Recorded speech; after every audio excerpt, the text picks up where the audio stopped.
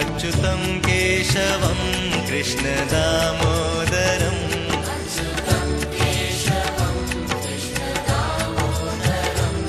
रामनारायणं Janaki वल्लभम्. So, some of the basic ground rules, we just want you to relax, sit back and absorb the contents. Again, we're collectively going to read another wonderful pastime from Srimad Bhagavatam. This time we are going to we're going to hear the pastime collectively, read and hear the pastimes of Lord Balaram for a change, because we've been hearing so many pastimes of Lord Krishna, as well as some of the wonderful devotees of Lord Krishna. But today we will hear the pastimes of Lord Balaram. And, please, give your 100%. We have a lot of opportunities to be distracted when we are at home. That's one of the disadvantages. If you are in an enclosed space in a temple, there's less chance of getting distracted. So we just kindly request you to stay focused. We will make sure that we are wrapping it up on time. This is a relatively smaller chapter. And in this way, we are pleasing Lord Krishna, and it will benefit us. And we will collectively learn, as we usually do, this pastime as well. And please read some of the verses, because that is for you to get used to those verses, and as well as you to explain the contents of it to all of us, right? So this is an interactive session, not one person talking. So kindly participate in that. So in this, we will have commentaries by His Divine Grace A.C. Bhaktivedanta Swami Srila Prabhupada, and we also have taken some of the key commentaries from other acharyas from our Brahma Madhva Gaudiya Vaishnava Sampradaya, like Vishwanath Chakravarti Thakur, Jiva Goswami, Sridhar Swami, and few others as well. And pretty much this is all what we need to understand about the pastime that we are going to read today. So, because it is put together based on hearing from contemporary gurus, as well as acharyas like Vishwanath Chakravarti Thakur, etc. So it gives a complete picture. But again, what we will benefit is when all of you contribute your understanding and your realization, and how we can use this pastime effectively to improve our spiritual lives is what we will want to learn from you towards the end of today's class. And it takes a lot of hours together, so let's maximize the effort by absorbing the contents. And I usually have more than what we need in each slide. If you're a fast reader, you can read more contents than what we may cover. And also, please feel free to take pictures in your cell phone as you feel something is good and useful, if it will save your time in the future. And please take some notes as well, because Lord Krishna will really like it when we are using more of our senses to please him and the devotees as well. We will also have a chronological summary in the end, so it'll be nicely registered in our mind, and a very short quiz will follow, just like we've been doing it for the last 40 months. And repetition causes retention, so I will repeat few things a few times deliberately, so that we remember the contents. Okay, so why we selected stories, for those of you who've been with us, you know that we usually do Srimad Bhagavatam as an entire story, which is a consolidation of several verses together, the complete pastime, either in one session or we continue in a couple of sessions and we'll cover it. So today's session is a standalone session. We'll start it and finish it. As I mentioned, it's a smaller pastime and chapter. And everywhere there is story, right? In Kali Yuga as well, Bhakti Siddhanta Saraswati Goswami has said that, we have to hear more of Chaitanya Bhagavat than Chaitanya Charitamrita. Or let me rephrase. What he said is, read Chaitanya Bhagavat first before you read Chaitanya Charitamrita, because Chaitanya Bhagavat is full of pastimes of Chaitanya Mahaprabhu. So every day is full of stories, right? At home, at school, television, movies, everywhere there is stories. And stories, even our grandparents and great-grandparents were passing along stories with morals, and which will give us knowledge. So stories form an integral part of our life. And we remember things by stories, right? And that is why Srimad Bhagavatam is there, because in a story format, so that this complicated Vedanta Sutra is provided to us in a nice commentary form in form of these stories. So even complex information becomes very tangible and very easy for us to understand. And it improves us, it motivates us, and helps us stay connected with the personalities, and therefore helps us remember things much longer. Okay, so that's why we have stories, and Srimad Bhagavatam is full of stories, right? It also, it not only entertains us, but also educates us. That's the most important part of Srimad Bhagavatam. Okay, so we will have a chronological summary in the very end as well. Why multisensory study? Because typically it's one person giving a class. One of the main reasons is we want to hear from you. We want you to share your experience and your understanding of the past, and because the same past and can be construed in many different ways, in all good ways. So we would like to hear your understanding of that from your point of view, so that collectively we will learn more. And another reason why we have multisensory study is that not only for participation by everyone else and better understanding, because of using more than just the ears, you're using the eyes, you're using the hands to take the notes, etc. Because many of us learn differently, right? For those of you who may be teachers, or you're teaching something in your work as well, out of your audience of 50 employees or students, some would be more visual learners, some are, auditory learners. They hear more, they're able to comprehend more when they hear. Some of them comprehend more when they see, etc., etc. So there are many different types of learners. So this multisensory study will impact many in a positive way. The whole intent is, for us somehow to understand and be comprehending the contents of Srimad Bhagavatam, so that it benefits us. So we are doing this so that we are benefiting from it as a secondary benefit, but primarily Lord Krishna is pleased when we are giving back the time that He's given us. He's given us so much of time in our lives, and we are giving back this 2 hours per month collectively, right? I know all of you are giving so many hours to Lord Krishna on a daily basis, but here we are collectively trying to understand a subject for Krishna's pleasure, and as a byproduct, we are benefiting from it. Okay, so with that, we will get the participation session started. So what we are going to do is we are going to ask some of the devotees to start reading some of the verses. So the first slide is this one, the bottom part of the slide.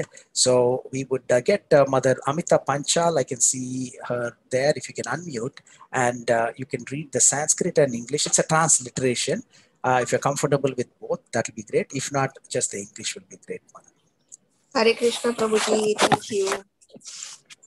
Should I say CC Madhya Leela? Yeah, Madhya sure. 19.10 Narada Pancharatra Chaitanya Mahaprabhu to Rupa Goswami in Prayag for 10 days. Sarvopadi Vinimuktam Tat Paratvena Nirmalam Rishikesha Sevanam Bhaktir Uchyate. Translation: Bhakti or devotional service means engaging all our senses in the service of the Lord, the Supreme Personality of Godhead, the Master of all the senses. When the spirit soul renders service unto the Supreme, there are two side effects. One is freed from all material designations, and one's senses are purified simply by being employed in the service of the Lord. Thank Wonderful. you, Prabhuji. Thank you very much. So again, as I mentioned, we deliberately keep some of those almost in all our sessions, because these are fundamental aspects of us reading Srimad Bhagavatam or studying Srimad Bhagavatam. So again, repetition causes retention. So this is one of those verses that we would like to put, and some of the slides that will follow this slide as well are some of the foundational aspects that we need to go through every time. So again, this particular verse tells us that when we are engaging different senses, right? So that's why we have this multimedia presentation. As you would have heard, that this takes much longer period of time to put things together so that we can collectively read and understand. So we are using more of our senses, not just ears to hear, but we are using our eyes to see what is on the screen. We are using our hands, senses to write or take down notes, or even to take some pictures in your cell phone of what you see. That is very interesting. So when we do that, when we're using more of our senses, then we are freed from our material designations, because we always think that I, me, myself. So it brings us to that level where, all the senses are given to us by the Supreme Personality of Godhead. Nothing belongs to us. And also, when we engage our different senses of touch and, seeing and hearing, etc., then our senses are being purified according to Chaitanya Mahaprabhu's teaching to Rupa Goswami in Prayag. If you remember, it's for 10 days that went on. Amazing teachings are there. Okay, so we started this in 2015. As you know, I just keep updating it as we go through every class.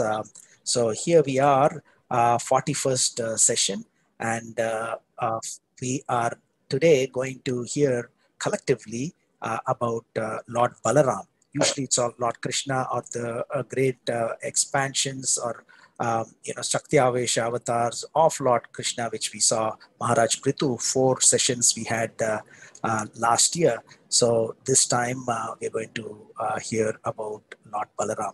So the wonderful aspect of this is inadvertently, without even we knowing, we have covered over 22% of the entire Srimad Bhagavatam, for those of you who've been on this journey with us. So we kindly thank you for all the devotees who have joined us again today as well. You're giving back the time to Krishna, and it pleases Krishna, and as a byproduct, it will absolutely benefit you because you're hearing from Srimad Bhagavatam as it is. So in reality, over 55% of Srimad Bhagavatam pastimes are covered, because we are covering pastimes here.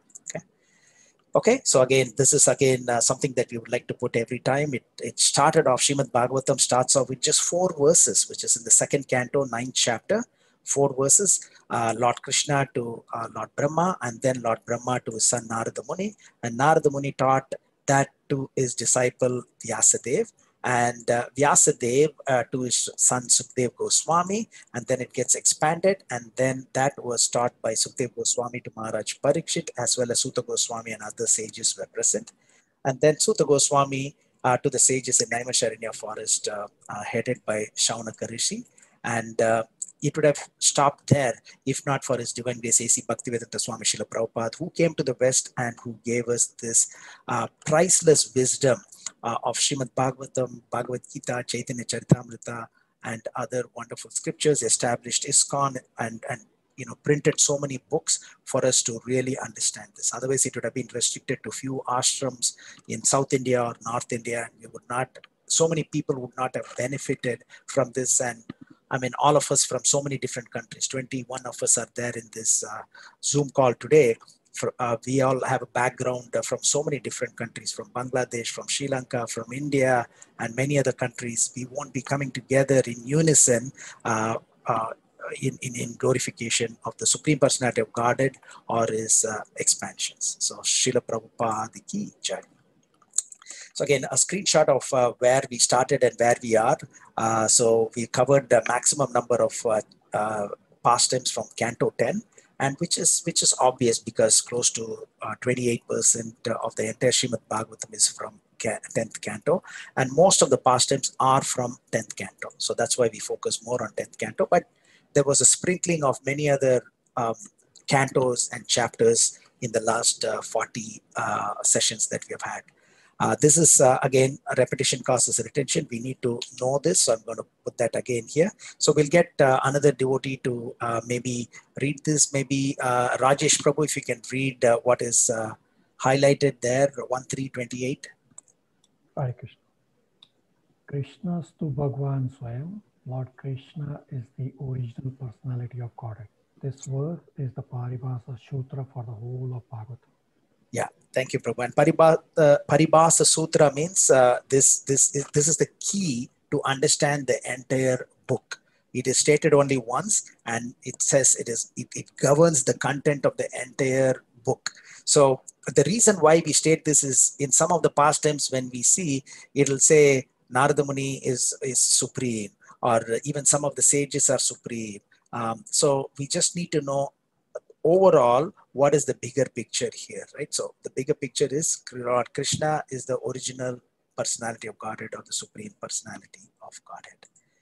Okay, so and we will start off with our usual invocation prayer. So maybe Mother Padmakshi, would you be kind enough to chant this 3 times? Yes, Prabhu. Om Namo Bhagavate Vasudevaya. Om Namo Bhagavate Vasudevaya. Om Namo Bhagavate Vasudevaya. Wonderful. So we are purified when we chant these wonderful verses that are typically chanted before any Srimad Bhagavatam class. And as we know, this is not like a typical class. We are collectively learning together, but these are verses that are critical that we chant before any of the sessions. So maybe we'll get Mother Srimati is there. Mother Srimati, if you can read this, Mother. Sure. Narayanam namaskritya naram chaiva narottamam devim saraswatim vyasam tato jayam udirayet. Translation to Prabhu? Yeah, please. Before reciting the Srimad Bhagavatam, which is the very means of conquest, one should offer respectful obeisances onto the personality of Godhead, Narayana, onto Narayana Rishi, the supermost human being, onto Mother Saraswati, the goddess of learning, and onto Srila Vyasadeva, the author, and to Srila Prabhupada, the translator, commentator. We're not able to hear you, Mother, very clearly. Oh. Okay, maybe I'll turn up the volume a little. No, this is good. If you can read the translation alone before reciting, if you can. Okay. Before reciting the Srimad Bhagavatam, which is the very means of conquest, one should offer respectful obeisances onto the personality of Godhead, Narayan, onto Narayan Rishi, the supermost human being, onto Mother Saraswati, the goddess of learning, and onto Srila Vyasadeva, the author, and to Srila Prabhupada, the translator, commentator, and our spiritual master. Explanation if required. Srila Prabhupada is the Siksha Guru for all. Thank you very much. Okay, so the second verse that we usually chant. So anybody would like to chant this? Maybe Nanda Sutta Prabhu, Mother Bhuvana. Yeah, one of you, if you can read this. Hare Krishna. Hare Krishna. Nashtaprayeshu abhadreshu nityam bhagavata sevaya bhagavati uttama sloke bhaktir bhavati naishtiki. By regular attendance in classes on the Bhagavatam and by rendering of service to the pure devotee, all that is troublesome to the heart is almost completely destroyed, and loving service unto the personality of Godhead, who is praised with transcendental songs, is established as an irrevocable fact. Hare Krishna. Thank you very much. Okay, and we will chant the Hare Krishna Mahamantra all together. Hare Krishna, Hare Krishna, Krishna Krishna, Hare Hare. Hare Rama, Hare Rama, Rama Rama, Hare Hare. Srila Prabhupada ki Jai. Okay, so again, this is one of those slides that we would like to put. We introduced this probably about 3 or 4 sessions ago. It took a long time for us to put this together. So, this is something that you would, typically love to take a picture in your phone and keep it and review this and refer to this. And of course, you can make something like this and add more, right? So more details as you feel fit. You can always do that. But for all practical purposes, today we are going to collectively read one of the pastimes from the 10th canto. And this is one of those pastimes that took place in the Dwaraka area, when Lord Krishna spent 96 years actually, from when he was 29 years to about 125 years. So this pastime took place, even though it is Lord Balaram's pastime, but Lord Krishna was there in Dwaraka during this time. So Canto 10 represents Lord's lotus face, and it has 90 chapters, the maximum chapters in the whole of Srimad Bhagavatam, and it contains nearly 4,000 verses, and that contributes about 28% of the entire Srimad Bhagavatam. And many pastimes are here, and that's why we also have covered maximum number of pastimes from the 10th canto of Srimad Bhagavatam. And our Om Verma, who's our expert, wanted us to make sure that we have some of the Sanskrit verses there. So Om Verma Prabhu, maybe if we can unmute Om Verma Prabhu, and Prabhu can read this for us. Om Verma Prabhu, can you read it for us?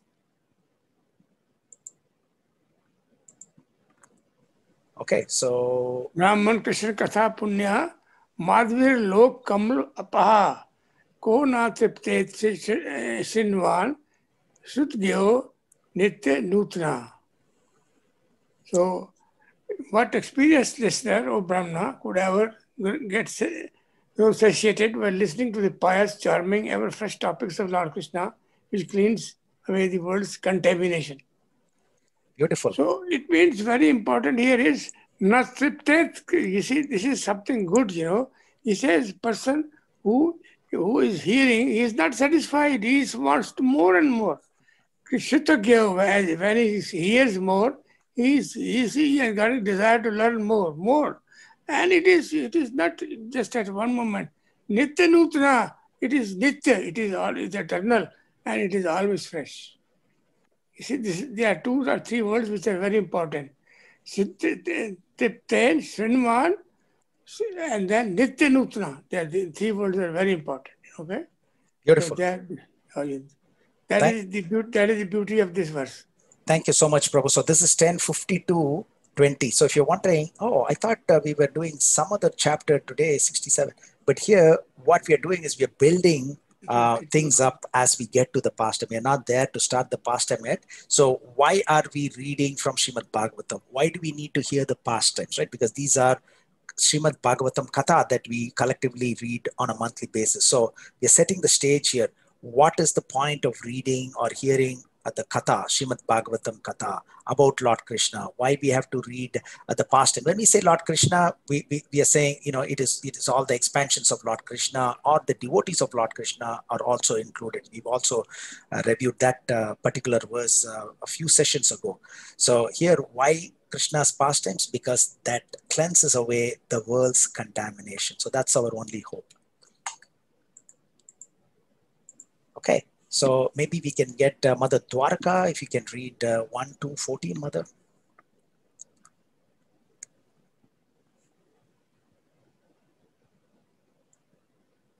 Okay. Maybe we'll get Mother. Can I read? Yeah, please go ahead. Okay. Srimad Bhagavatam 1.2.14. Therefore, with one pointed attention, one should constantly hear about glorify, remember, and worship the Supreme Personality of Godhead, who is the protector of the devotees. Should I read the next one? Yeah, please. Okay. Srimad Bhagavatam 1.2.15. With sword in hand, intelligent men cut through the binding knots of reactionary work karma by remembering the Supreme Personality of Godhead. Therefore, who will not pay attention to his message? Thank you. So again, the summary is there on the top line. Hearing and remembering the pastimes of the Lord cuts the binding knots of karma. So we all have some sort of karma based on the activities that we do on a daily basis, knowingly, unknowingly, etc. So when it is said that just by hearing and remembering the pastimes of the Lord, then it cuts through the binding knots of reactionary work, which is karma. So it's so easy. That's why we are continuing to do this in spite of all the challenges. We are continuing to do this almost on a monthly basis so that it benefits everybody. It's there. It's an open secret. It's there. It's there. We already have the book. We have Veda base, but we will not have the time or the propensity to read and understand it the way that we can do when we come to a session like this, because Chaitanya Mahaprabhu said we can only understand Srimad Bhagavatam in the midst of devotees, right? So only when we are there like this in a session like this, either here Zoom, but we're all focused on this topic, or when we are in one of the, in Scarborough Temple, then we are able to understand each one of those pastimes thoroughly. Yes, we may not remember what we went through, even though we spent a couple of hours, maybe after a year, but it's all there just below the surface. You just go through it quickly, in no time it'll come back to the surface, right? And it's doing the job that it's supposed to do by cleansing the contamination in our heart and cutting through this binding knots of karma. It does that. So that's why the focus should be there as much as possible during this session of 2 hours. Okay, thank you for reading that.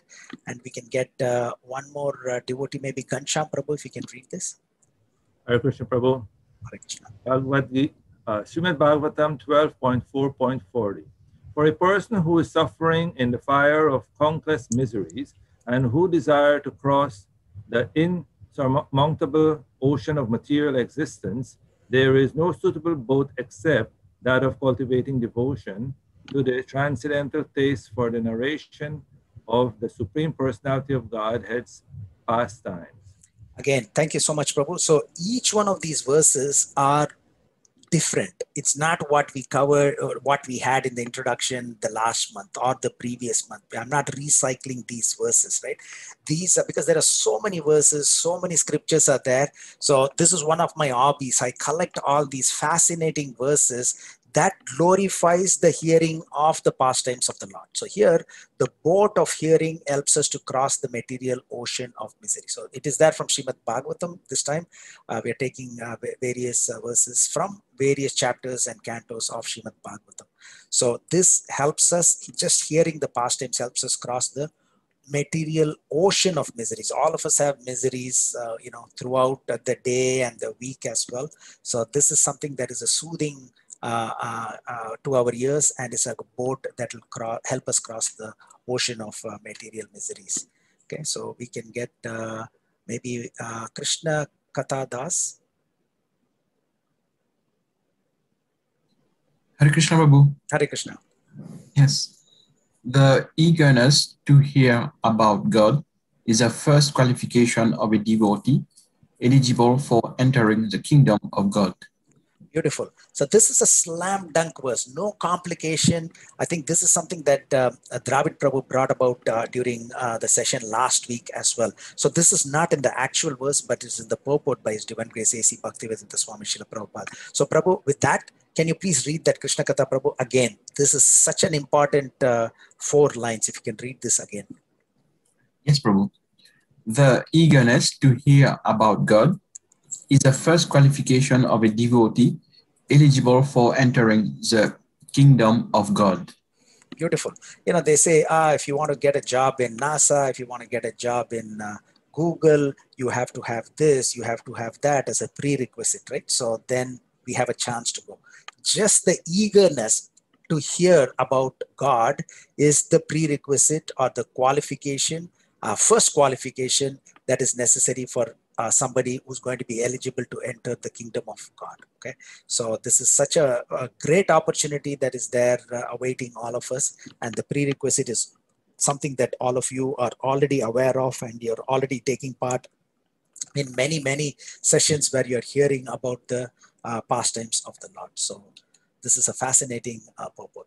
So in the Srimad Bhagavatam family tree, you see Lord Balarama is there, in the left-hand side, towards the bottom part of the screen, as the son of Vasudev. And this is the pastime that we are going to hear that deals with Lord Balaram's activities. So the legend has not changed. The black text is the actual verse from the same pastime. Purple text is from other scriptures, and red text is commentary by our acharyas. And nomenclature is SB means Srimad Bhagavatam. When we say SB, SP is Srila Prabhupada, Vishnu Chakrithakur is VCT, SB 1.1.1 is Canto 1, Chapter 1, Verse 1. Okay. So here we are, Lord Balaram slays Dvivida the gorilla. Okay, so that's the pastime that we are going to read collectively. So this is from the 10th canto, 67th chapter. Okay. So here, this is fascinating because it starts off now. There were 12 cantos. As you know, there are 12 cantos in Srimad Bhagavatam. And by this time, so we are talking about 10.67. We know the story that Maharaj Parikshit was cursed to die in 7 days, 7 nights. And he heard Srimad Bhagavatam till the end, right? So you can say that, 10.67, there are 90 chapters in the 10th canto, and then we have not a very big 11th canto, and then relatively a smaller 12th canto, right? So you can say this is probably by about 5th day, maybe 4.5 days, 5 days in the 7 days of Srimad Bhagavatam that Maharaj Parikshit is hearing, right? Again, this is an approximate guess, right? But see here, suddenly Maharaj Parikshit himself requests Sukdev Goswami to narrate the pastimes of Lord Balaram. So he's been hearing so many pastimes of Lord Krishna, and then Sukdev Goswami narrated the pastime of how Balaram dragged Yamuna to another location. So therefore, and then he went back to Paundraka pastime, I think. And then, so here Maharaj Parikshit is requesting Sukdev Goswami, can you please, I want to hear more about Lord Balaram, the unlimited and immeasurable Supreme Lord. So please, can you recite more of his pastimes, right? So this is important because Maharaj Parikshit is keen on hearing about the pastimes, about him, pulling the Yamuna with his plow. So for a person who's dying in 7 days, hearing about the incarnations of the Lord is also very important, equally important. Therefore, it's critically important for all of us, right, to hear everything within Srimad Bhagavatam. So we cannot pick and choose. So, for our own benefit, we need to hear about great personalities, expansions of the Lord, as well as great devotees of the Lord. So that is why we have picked this topic today. And who is Dvivida? So Dvivida was one of the advisors of King Sugriva from Lord Rama's time, so from the Treta Yuga. So this is phenomenal, right? So here we know Lord Rama was there in Treta Yuga. Now we are in Kali Yuga. Before that was Dwapara Yuga. When this pastime was taking place, Balaram was there in the Dwapara Yuga. So here, this personality, Dvivida, was living from the time of Lord Ram, and then he continued to live during the time of Lord Krishna. What a fortunate person. In reality, he was. Because it is said that he had a brother. So we have a quiz in the end, so please make a note of it, okay? So Dvivida had a brother and his name was Mainda, and they were actually advisors to King Sugriva. So we'll try to find out who Sugriva is, etc. in the next couple of minutes. But here they were advisors, so they were in an exalted position during the Treta Yuga. And just imagine, other advisors for Sugriva were Hanuman and Jambavan. Jambavan is another personality who lived from Treta Yuga to even Dwapara Yuga. There is a pastime, Jambavati is Jambavan's daughter, and she was given in marriage to Lord Krishna, along with the Shamantaka jewel. As you know, it was passed from one person to another person. So Jambavan also lived from Treta Yuga to Dwapara Yuga. Dvivida also lived from Treta Yuga to Dwapara Yuga, and they were all great ministers of Sugriva. And but the same Dvivida became the friend of the wicked Narakasura. So we already covered this Narakasura's pastime, I think a few months ago. This was in the 10th canto, 59th chapter, and he was actually the son of Varahadev and Bhumi Devi, right? If you remember, he stole the earrings belonging to Indra's mother Aditi, along with Varuna's umbrella and demigod's playground, which is Maniparvata, which is the peak of Mandara mountain. And Lord Krishna, along with his wife Satyabhama, rode on Garuda, and they went to this present-day Assam. The place was called as Pragyotishapura, and that was the capital of Bhaumasura. And this very unique pastime where Lord Krishna used all of his, 5 of his most powerful weapons, right? Club, quiver, arrows, disc, and sword, and destroyed the 8 layers of Bhaumasura's fortress. And then he killed the 5-headed demon. Anybody remembers the name of the 5-headed demon in the Narakasura pastime? Just a four-letter word. Muran, Prabhu. Very Murari. good. Wonderful. Yeah, Mura. Mura. Murari is Krishna because he killed Mura, the demon. Yeah. So that's how he got the name Murari. Yes, very good. Wonderful. So all of you remember, the five-headed demon was Mura. He was like the commander-in-chief of Narakasura. So who had 10 heads? Anybody? Ravana. Very good. Ravana. Who has 4 heads? Lord Brahma. Lord Brahma. Lord Brahma. Wonderful. Who had 3 heads? This is a prize question. Who had 3 heads? Anybody remembers? This is excellent. Tvashta's son, Vishwambara? Very No, good. wait, no. Who's Tvashta's son? Oh my God, it starts with the letter V. Oh my God, Vishwaroop. Vishwaroop. Sorry, Prabhu. Vishwaroop, Narayana right? Kavacham. Yeah, Narayana Kavacha. We covered that many Sorry, Prabhu. times, right? No, you all of you got it. So Vishwaroop, right? We are just throwing these questions, right? So these are the things that once we keep repeating this periodically, then it will come to mind. So it was a 3-headed son of Tvashta. Wonderful. So he was Vishwaroop. He's the one who gave this Narayana Kavacha to Indra.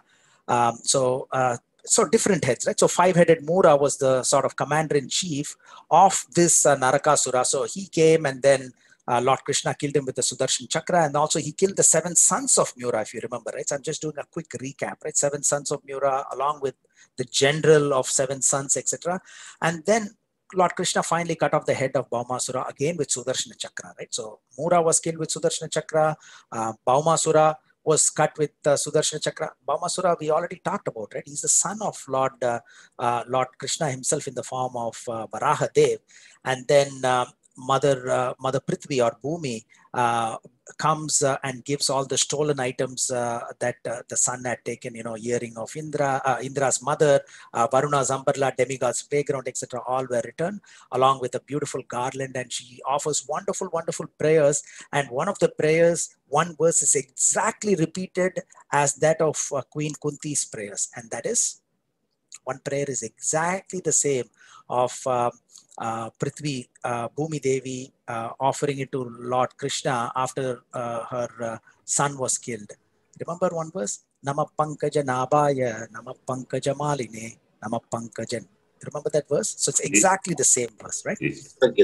Yeah. So and then Lord goes in and rescues 16,100 queens that were captured by Narakasura, and then later on he marries them, and then he's already married 8 principal queens, starting off with Rukmani, and that's how he's married 16,108 queens. So all that is part of Narakasura pastimes. And also the concluding part was with a twist, right? So he goes like a FedEx or UPS, and he takes everything and goes to Indraloka to deliver it to Indra, and he gives, here's the earring of your mother, here's Varuna's umbrella, here's the playground that all of you are missing. By the way, my wife Satyabhama likes this Parijata, so I'm taking it. And what did he say? No. And there was a big fight, and then Krishna had to fight with Indra, and then finally he brings the Parijata to birth. Okay, so that's Narakasura, right? So he was this friend of this Narakasura. So why we spent some time understanding about this summary of Narakasura pastime is that even though this Dvivida was such a great personality, he was a minister, but I also read that he had a problem with Lakshmana as well, even in the Treta Yuga.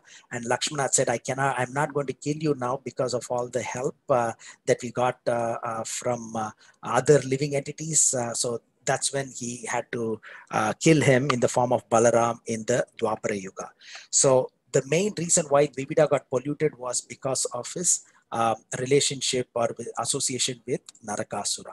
So it is said who we are is who we associate with, and Dvivida associated with evil-minded Narakasura, and he also became inimical towards the lordship. And our Shastra says one should not associate in any circumstance with lowly-minded hypocrites, very strong, right? And with those who are not actual devotees of the Lord, but search and find those who are real devotees and have advanced spirituality and associate with them. For such association will uplift the consciousness. So this Dvivida was a very powerful personality, and due to associating with Narakasura, he became evil-minded.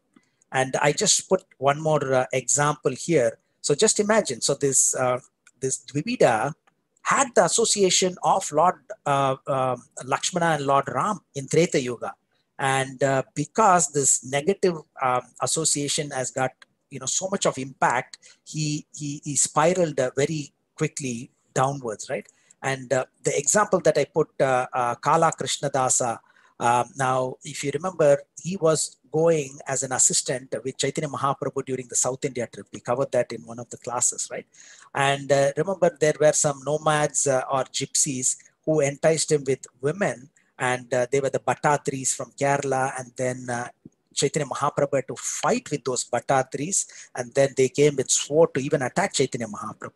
So again, example is bad association is very enticing, and it can pull us very, very quickly from even the association with the Lord. Who can say anything? Kala Krishnadas was directly associating with Chaitanya Mahaprabhu, but in no time, he just joined the other sort of gypsies and nomads, and then Chaitanya Mahaprabhu had to rescue him as well. So, who's Narakasura? We already touched base as who was he? He was the son of the Supreme Lord and Bhumi Devi, and we covered who Narakasura was. And who is Sugriva? Because it starts off with Dvivida being the advisor of King Sugriva, right? So who's Sugriva? Who's Sugriva's brother? Anybody? King of Shiva is sun god's avatar. Vali. Vali and Sugriva, Vali right? is So, his brother, and Angadan is Vali's son. Very good, nice summary. Yeah. So it all starts off with their birth, right? So once Lord Brahma, it is said that he threw a smear. Smear is something from his eye. You could say it's like a hair of the eye or some dirt he threw from the eyes, and there was a monkey that actually appeared, and his name is Vriksharaj. Sometimes it says Riksharaj, and sometimes it's Vriksharaj.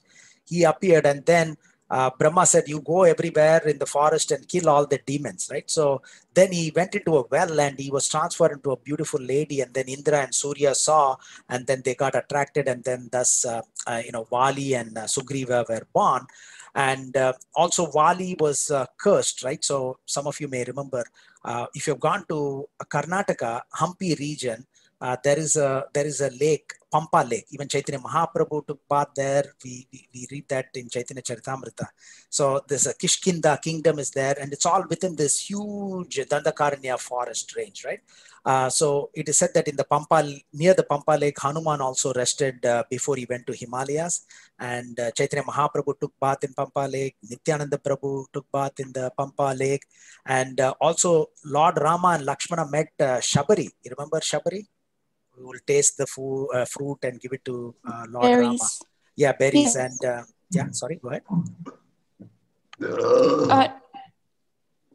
Yeah, so met Sabari. So Sabari is the disciple of Matanga Rishi, right? And also we read how Parvati Devi performed severe austerities to obtain Lord Shiva as her husband. And we know Sati reincarnated as Parvati. We covered Sati's pastime in the 4th canto during Daksha's activities, right? So, these are important aspects when we're talking about Sugriva, right? Like a little bit, maybe we'll spend a couple of more minutes. So Dundubi, remember there was this, demon, right? He was like in the form of a buffalo, and it is said that he was 10,000 elephants strong, right? And he went to Varuna and he said, hey, come on, fight with me. And Varuna, as usual, said, you know what, I'm old, I'm not here to fight. Remember, even Varahadev, during the Varahadev pastime, Hiranyaksha went and challenged Varuna, and he said, I'm old, I'm retired, please go and fight with Lord Vishnu. So quietly, Dundubi was shown the finger by Varuna saying, go to this person. And he pointed the finger to Himavan. So Himalayas, the personality of Himalayas, because he's so powerful, right? Himalaya is so big, powerful. So the personality is so powerful. But Himavan said, no, I'm a very peaceful personality. I don't go for fight. You have to go and fight with Vali. So Dundubi went to Kishkinda and fought with Vali, and Vali very easily killed him. And what did he do? In a fit of anger, he threw his body so far away. And here Matanga Muni was meditating, and he was doing some sacrifice, and the blood from this Dundubi's nose dropped there, and then in the Rishi of Mukachala, that's the place, right, near this Pampa Lake. And then he cursed this Vali or whomsoever was cause of this. will die as soon as he comes near my hermitage, right? And Dundubi had a son called Mayavi, and he said, "Oh, I'm going to kill the person who killed my my father," right? And therefore he went and he challenged Vali, and Vali chased him, and he went into a deep cave, and then Vali and Sugriva were going together to catch this Mayavi, and and then Vali, being the elder brother, told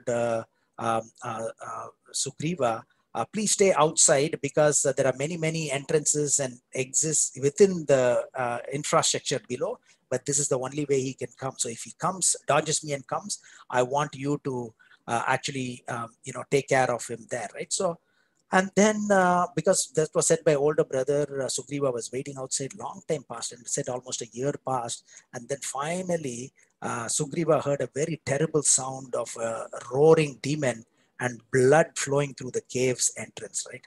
And Sugriva's heart sank, and he thought, "Oh my God, my brother has been killed by this demon." And then what did he do was, if my brother was killed by this demon, I can be easily killed by this demon, and all the citizens will be killed. So he, with great force, with difficulty, he moved a big boulder and he closed the entrance, right? So that the demon, he was assuming, has killed his brother and he can't come out. So he went and mentioned this to everybody in the kingdom, and finally, long story short, they made him the king, because he was the only person, because Vali's son was too young at that point, right? Angada. So therefore they made him the king. And then it was going on. In no time, there was a big sound, right, that came, and one angry person came, and it was Vali himself, and he was so angry, and he had already concluded, right? He had already interpreted that his brother, Sugriva, had plotted this deliberately. When the existing king, that is Vali, went inside the cave, he wanted the kingdom. Sugriva wanted the kingdom, so he put the big boulder. That's what he was thinking, and then Sugriva started running, and that increased his suspicion. See, now he's running, so he's guilty. So anyway, Sugriva went everywhere, and Vali was trying to kill him, and he also took his wife, Sugriva's wife, Ruma, as his own wife, and it went on and on. And then Sugriva knew that Vali cannot go near the Pampa river, right? And then he goes there, and then fast forward several years, Lord Rama comes, and then he has an allegiance with Sugriva, and Rama promised to correct the wrongs of Vali, and then Sugriva will help Rama find Sita, right? So that's basically the connection between Vali and Sugriva. And then finally, Lord Rama helps Sugriva kill Vali, and Vali, he's got a nice necklace, right? So he's got this necklace that will prevent him from dying. And then finally he understands his mistake, and he takes that and he gives it to Sugriva, not even to his son. And then he says, my brother, do not get angry with my wife or my son. And he tells his son, Angada, your uncle is not the cause of my death. It's me who's the cause of my own death, right? So that's a little bit about, who's Vali, who's Sugriva. So Sugriva's brother is Vali, and, Vali's son is Angada, as one of the mothers mentioned. And there's a nice pastime with Angada as well, but we don't have too much time. We can discuss this on a later day.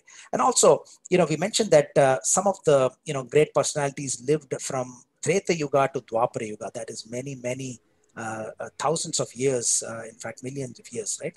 And also there are some personalities called as Siranjeevis as well. So who are all the personalities? Anybody remembers who lived from Treta Yuga to Dwapara Yuga? Anybody? Dvivida, Jambavan, Hanuman.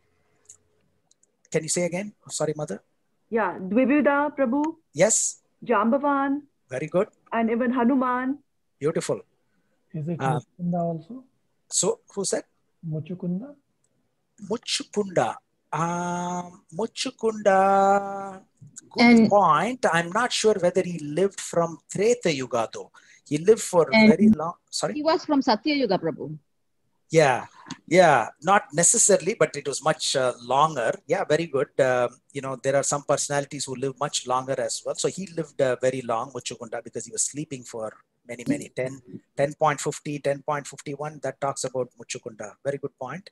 Anyone else? Janaka Maharaj. Remember Janaka Maharaj, father of Mother Sita? He lived during Dwapara Yuga as well, from Treta Yuga. Remember in 10.57, he meets Lord Balaram. So Janaka Maharaj also lived from Treta Yuga to Dwapara Yuga. Jambavan, very well said, mother, because he helped Lord Rama in the Treta Yuga and lived during Dwapara Yuga, fought with Lord Krishna, and then he realized that Lord Krishna is non-different from Lord Ram.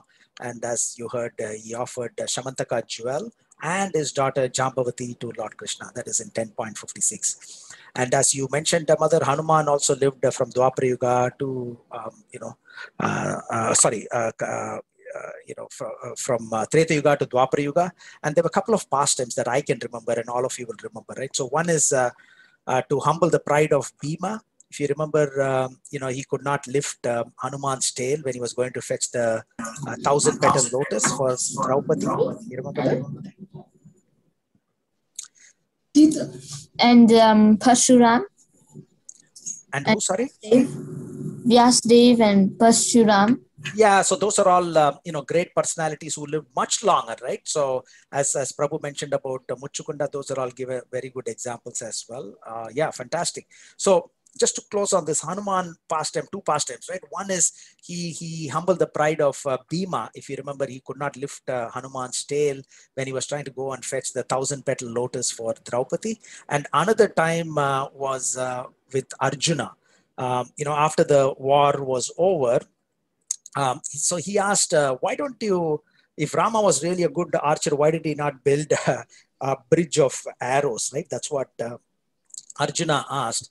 And then why did he have to struggle with monkeys building this bridge, etc., right?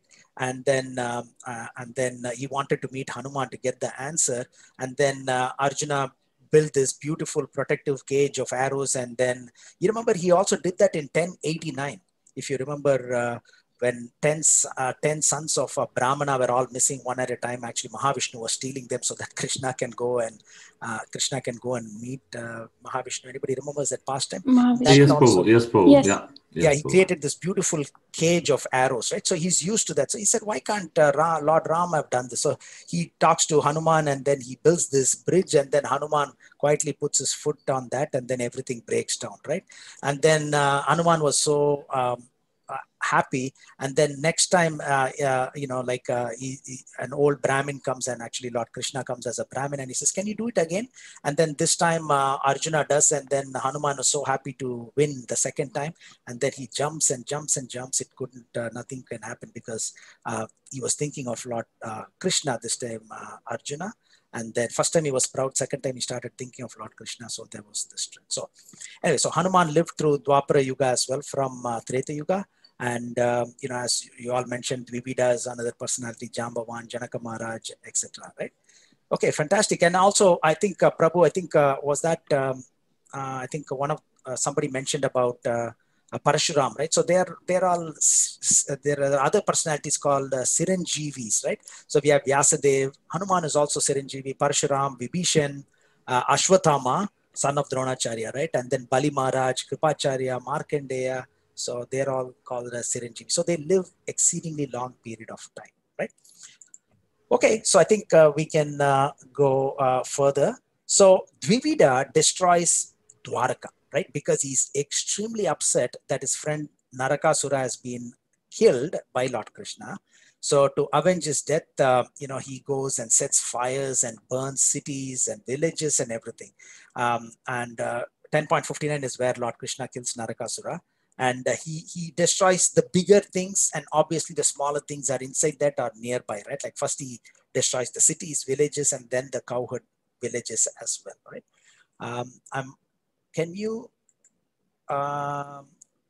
Are you able to see and hear? Yes, Prabhu, that's good. Okay. I mean, this is obviously not Dvivida, but just to get an idea of how powerful Dvivida was, right? This is from King Kong movie. King Kong is also a gorilla.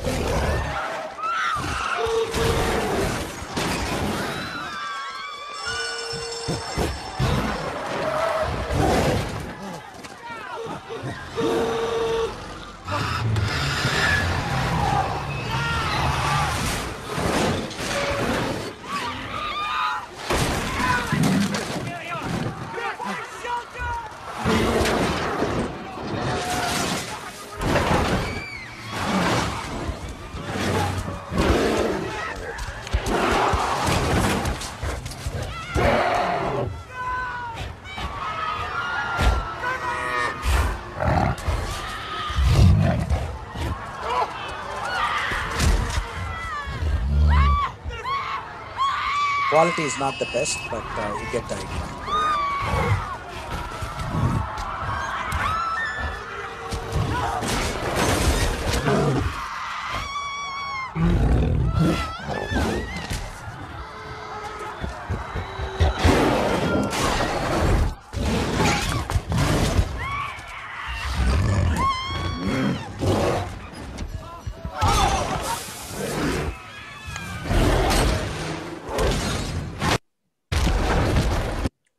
Okay, and he also set various houses on fire, right? Again, just for us to see the devastation, right? When we read it, yeah, he set houses on fire, but when we actually see some massive fires, actual fires, of course, this is from recent, right? But just for us to connect the devastation that fires can cause, and if it was deliberately put in place, and that's what Dvivida did in most of Dwaraka, it is said.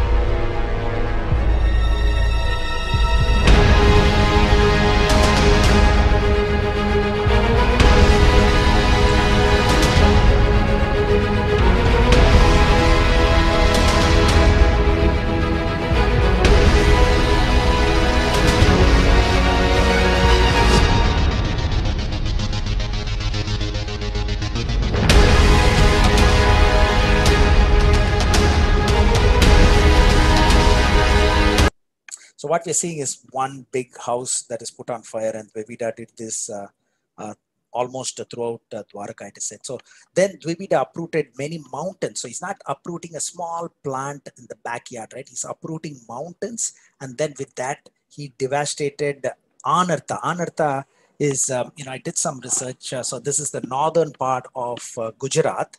And you can see there, northern part of, you can say, Dwaraka.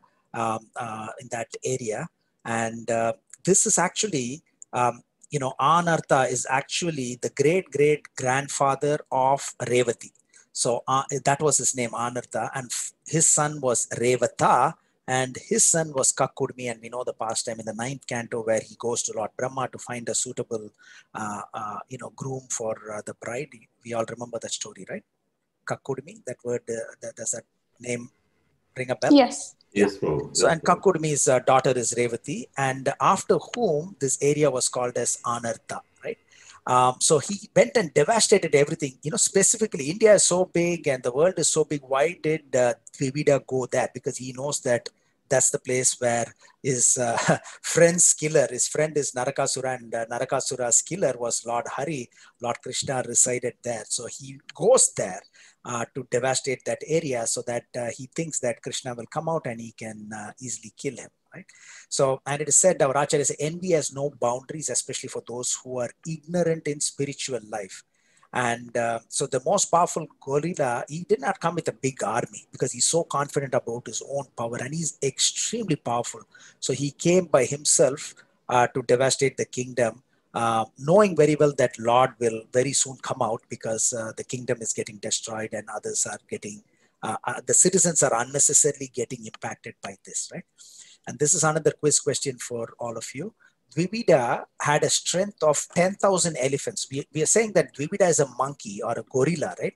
But his strength was not like a typical gorilla. It is said that he was 10,000 elephants strong, right? Now, I've been to, many of you would have been to Thailand and Sri Lanka. Some of you are from Sri Lanka, right? So, they do a lot of these, tricks with these elephants, right? Especially in Pattaya beach in Thailand. And these elephants, we know they're powerful, but you will know the power of them in some of the activities they do in front of people, right? They're extremely powerful, right? One elephant, we're talking about one even baby elephant. And we talk about multiply that by 2, by 3, 10,000 elephants. These are not exaggeration. And you can see from the devastation that Dvivida had caused, and what you will hear in the next few slides is that he's extremely powerful personality.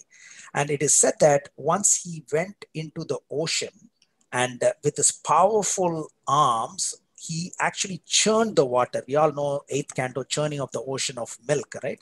And Yes. what happened, and all the things came out from there. So with his powerful arms, he churned the ocean, and because of that, it submerged all the coastal areas, right?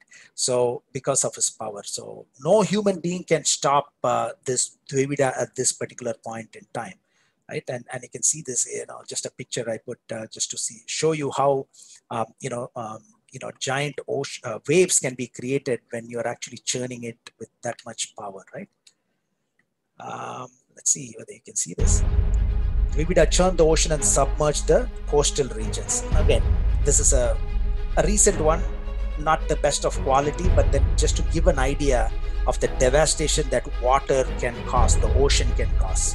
Ships are just floating away.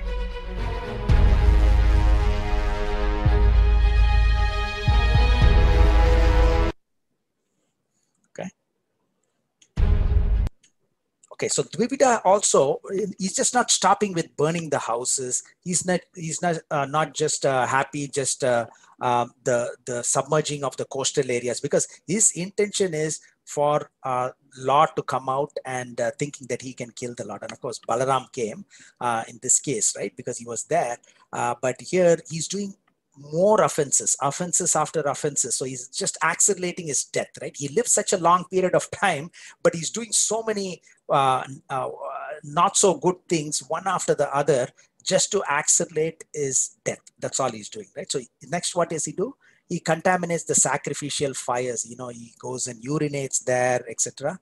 And the question can be, okay, one may wonder if these sages and saintly persons are so powerful at that time, why can't they curse him and kill him right away, right? So it is said that because Krishna desired that Dvivida has to be killed by Lord Balaram, so these sages did not burn him into ashes. Because when we read the pastime of the fourth canto, we saw how the Shakti Avesha avatar of the Lord, Prithu Maharaj is there, and then the saints and sages actually, chanted some mantras and then killed. Anybody remembers the name of the son of, actually not Prithu Maharaj's son, but Prithu Maharaj's father? What was his name? Venan. Vena, yeah, Vena.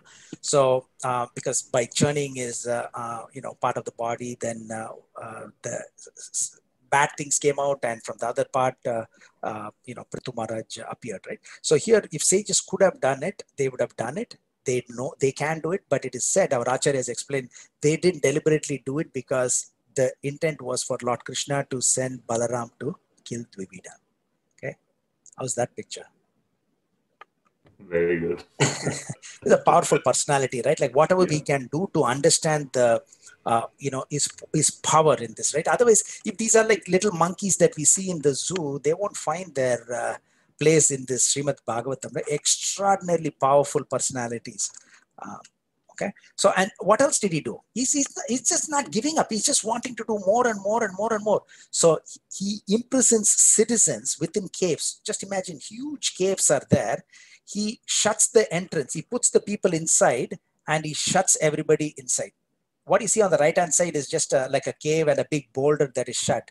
I mean, some electrician or somebody standing there, but the intent of that is, putting a big boulder in at the entrance of the cave. There's no way. We heard about this Vali and Sugriva pastime, right? Vali was so powerful.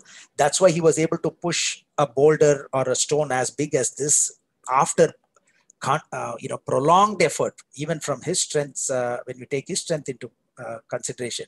Just imagine human beings like this personality with the red cap, if he's trapped inside, doesn't matter, 300 people trapped inside and somebody puts a big boulder like this outside. There's no way. They're dead inside, right? There's no way anybody can remove that. So what did he do? Dvivida imprisoned citizens inside the caves and shut the entrance with big, big boulders, right?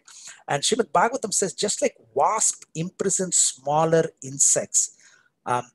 That's why I put this 11th canto, 9th chapter, 23rd verse, right? There were 24 gurus of the Avaduta, and one of the gurus was the wasp, right?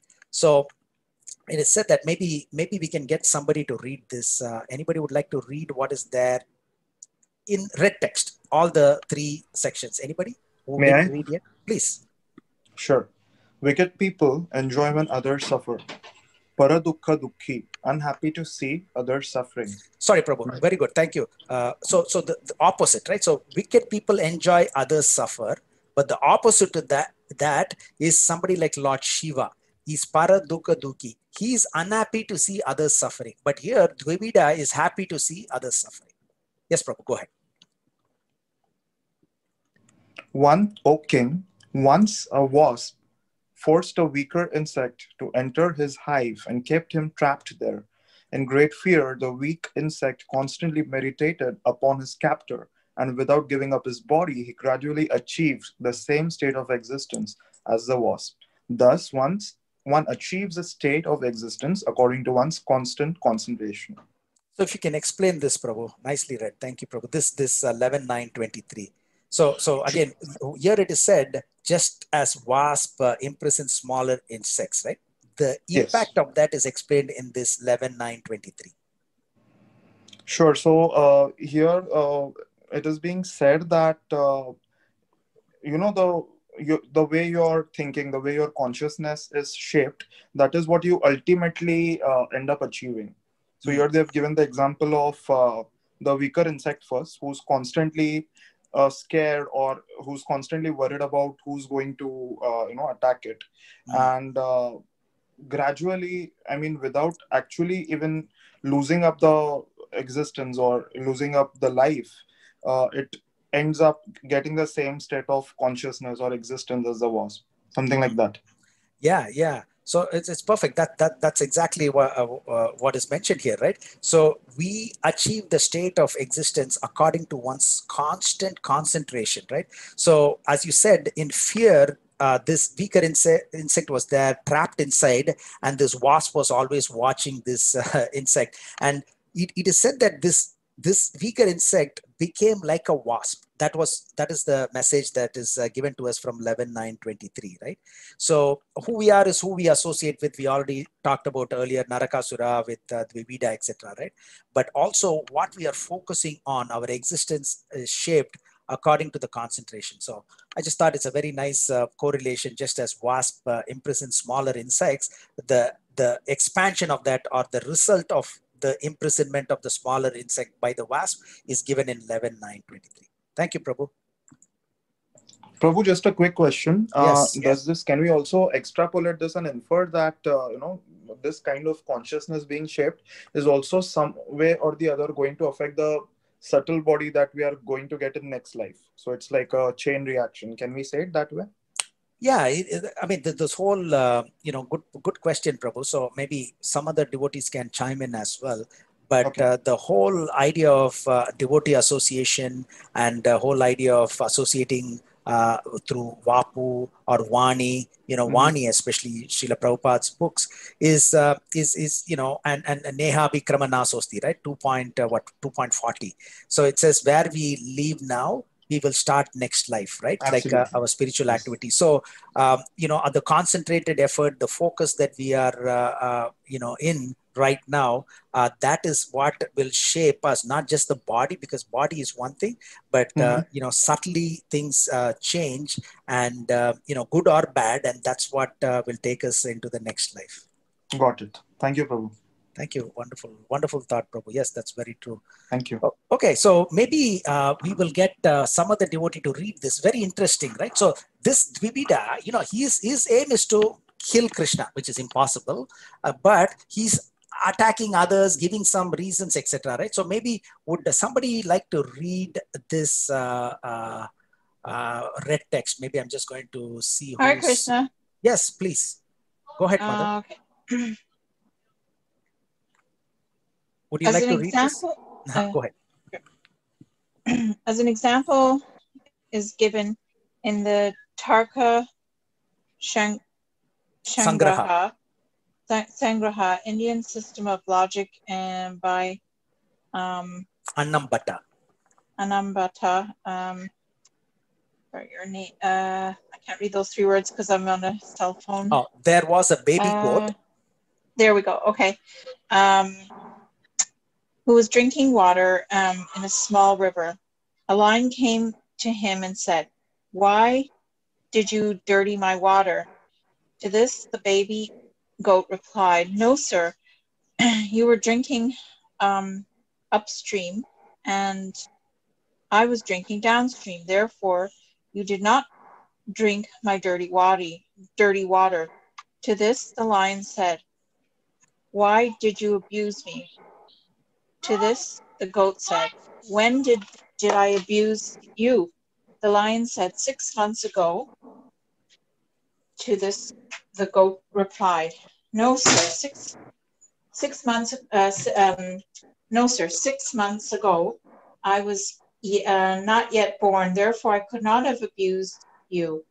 To this, the lion said, "Okay, if you did not abuse me, then your mother might have."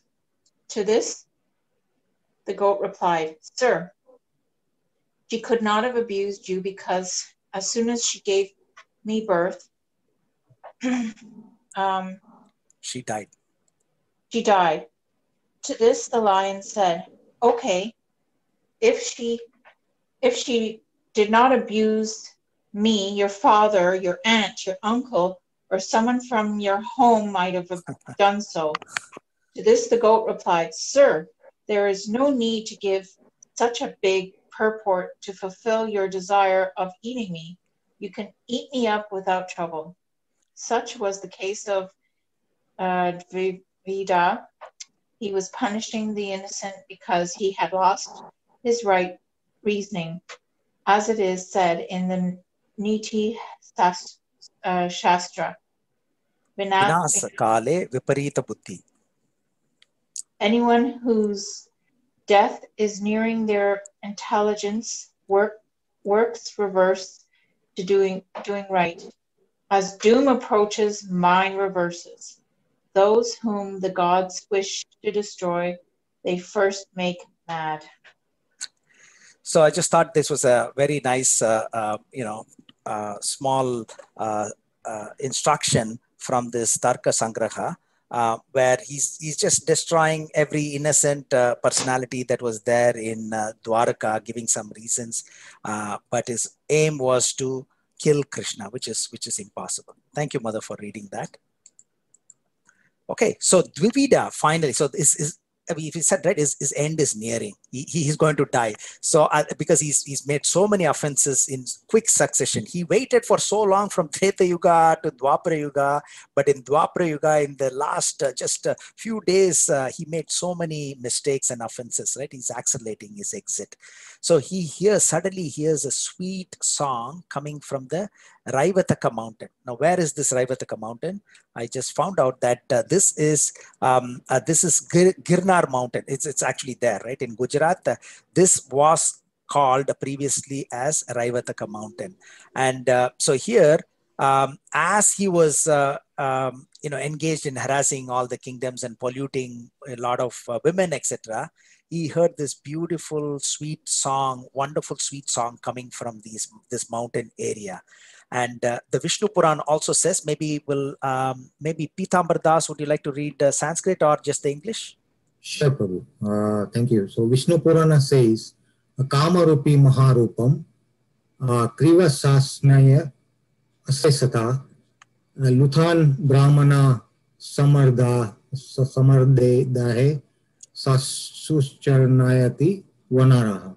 Dvivida, taking a huge form at will, looted and destroyed all the crops by going around and smashing them.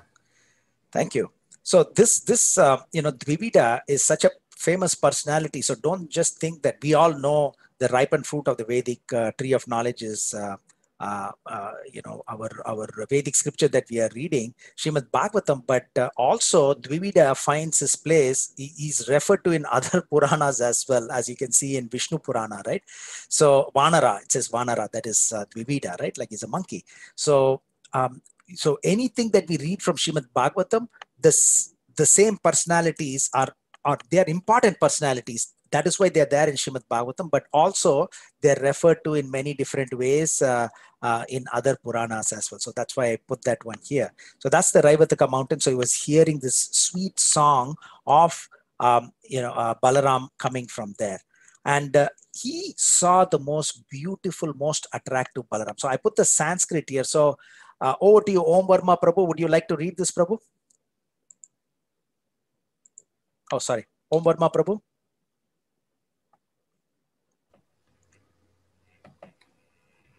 Prabhu, can we unmute Om Varma Prabhu? Actually, he needs to unmute. I can ask. Yes. Okay, Yes. sure. Tatra Pashit Yadupatim Ram Pushkar Malinim Sudarshini Sarvangam Lalna Ayu Yutam Madhyam Gayantam Varunim Pitva Mad Vihelo Lochinam Vibhaj Manam Vapusha Prabhindev Varnam. So he was just, we should say, Sudarshaniyam Sarvangam. You see, he just, we should say, he saw Lord Balaram actually, the garland appearing in everything. He was singing amidst a crowd of young women. And since he had drunk Varuni liquor, his eyes rolled as if intoxicated. His eyes were shown brilliantly as he behaved like an elephant in a rut. Beautiful. Thank you, Prabhu. So the message here is Dvivida is so fortunate, like, see, we can't just say, yeah, he's a very bad monkey, but these are great personalities who take part in the pastimes of the Lord.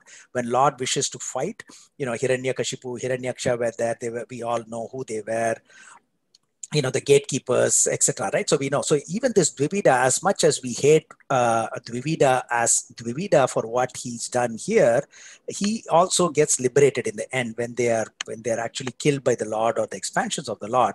But here, more importantly, here Dvivida, you see, he was there seeing Lord Ram and Lakshman face to face, and now he's here seeing Lord Balaram face to face as well. So he sees this beautiful form of Lord Balaram with his beautiful garland of roses. So I try to get the picture that works very nicely with this verse 10, 67, 9 and 10.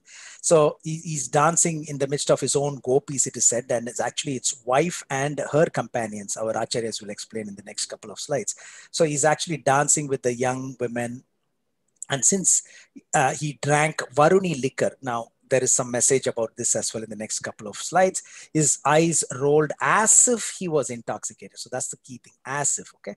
And his body was shining brilliantly, and he was very strong like an elephant, right? So we talked about 10,000 elephants strong is Dvivida, and here Balaram is also very strong. Bala means he's extremely strong, right? When the name giving ceremony was given to him by, who was the person who gave his name, Lord Krishna and Balaram's name? Anybody remembers? Gargamuni? Sorry? Gargamuni. Yes, Gargamuni. Gargamuni. Which chapter is that? That's a prize question. Anybody remembers the chapter in the 10th canto? Can't remember, but yeah, it's actually not in the first, second, or third, because name giving ceremony is usually given on the 11th day, right? 11th, 12th day, depends on the custom. So chapter 4. We hear that in the 8th chapter of the 10th canto, even though Krishna has appeared earlier, 1, 2, 3, right? 8th chapter, Gargamuni is giving the name and he's explaining what is the meaning of Balaram as well, okay? Okay, so here we talked about Varuni, right? So I just thought I will extract that from the 8th canto of Srimad Bhagavatam. Maybe Mother Menaka, are you there? Mother Menaka, or the daughter who's there? Hare Krishna, Prabhu. Hare Krishna, Mother. Can you please read, if you can, do you mind reading the 12 things that came from the churning of the ocean of milk from the 8th canto? Churning of the ocean of milk. First one is Surabhi cow. Second is Chaishvara. Yeah. 3, Airavata. 4th, 8 great elephants. 5th, 8 she elephants. 6th, Kashtubha Mani. 7, Padmaraga Mani. 8th, Parijata flower. 9th, Asparas. 10th, Goddess of Fortune, Shri. 11th, Varuni. 12th, Dhanvantari. Beautiful. Thank you for reading that. So these are all the items. Of course, we know initially what came out, the crocodiles and Timingalas and all of them. And then we have this Halahalar, Kalakala poison that came, and then Vishnu said, go to Lord Shiva. And then what does Lord Shiva do? He doesn't say, okay, let me do this service, my dear Lord. No, he what does he do? Anybody remembers that? It's a good lesson for all the husbands. He asked Parvati, right? Yeah, he asked Parvati, right? My dear Parvati, what do you think? This will please the Lord. Can I go and do it? And of course, she says yes, right? And then, of course, the Halahala or Kalakuta poison is Lord Shiva drinks, and then he gets the name. Name starts with N. Anybody? After drinking that and saving the universe. Nilkant. Yeah. So that's he gets that name because of that blue sort of stripe that he gets, because the poison stops there and he saves the entire, not world, entire universe, right? So the 11th item that came from the churning of the ocean is Varuni, and it is said that Balaram was drinking this Varuni. So what is this Varuni? Is it confusing? Is it liquor or what? So I'm just going to get somebody who didn't read, maybe Ruchi Gopinath Prabhu. Are you there, Prabhu, or Mother? I'm there, Prabhu. Okay, fantastic. So, Prabhu, can you read this paragraph, Prabhu? Okay. The demigod known as Varuna sent his daughter Varuni in the form of liquid honey oozing from the hollows of the trees. Because of this honey, the whole forest became aromatic, and the sweet aroma of the liquid honey, Varuni, captivated Balramji. Balramji and all the gopis became very much attracted by the taste of Varuni, and all of them drank it together. While drinking this natural beverage, all the gopis chanted the glories of Lord Balarama, and Lord Balarama felt very happy, as if he had become intoxicated by drinking that Varuni beverage. His eyes rolled in a pleasing attitude. He was decorated with long garlands of forest flowers, and the whole situation appeared to be a great function of happiness because of this transcendental bliss. Lord Balarama smiled beautifully, and the drops of perspiration decorating his face appeared like soothing morning dew. Hare Krishna. Beautiful, Prabhu. Because you read it so nicely, it was so clear. Do you mind reading the next two paragraphs too, Prabhu? Sure. Srila Sridhara Swami explains that Varuni is a liquor distilled from honey. Srila Vishwanath Chakravarti adds that the goddess Varuni, the daughter of Varuna, is the presiding deity of that particular divine liquor. The Acharya also quotes the following statement from Shri Harivansha, Samipam Parishita Pitra Varunena Tavanga.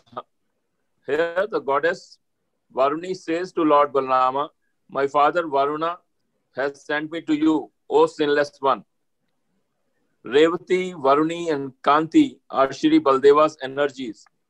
In this regard, one should discuss Srimad Bhagavatam 9.3.29 and 36 and Vishnu Purana 2.5.18. Another reading is Revati Varuna Sada Seve. Revati and Varuni constantly serve you.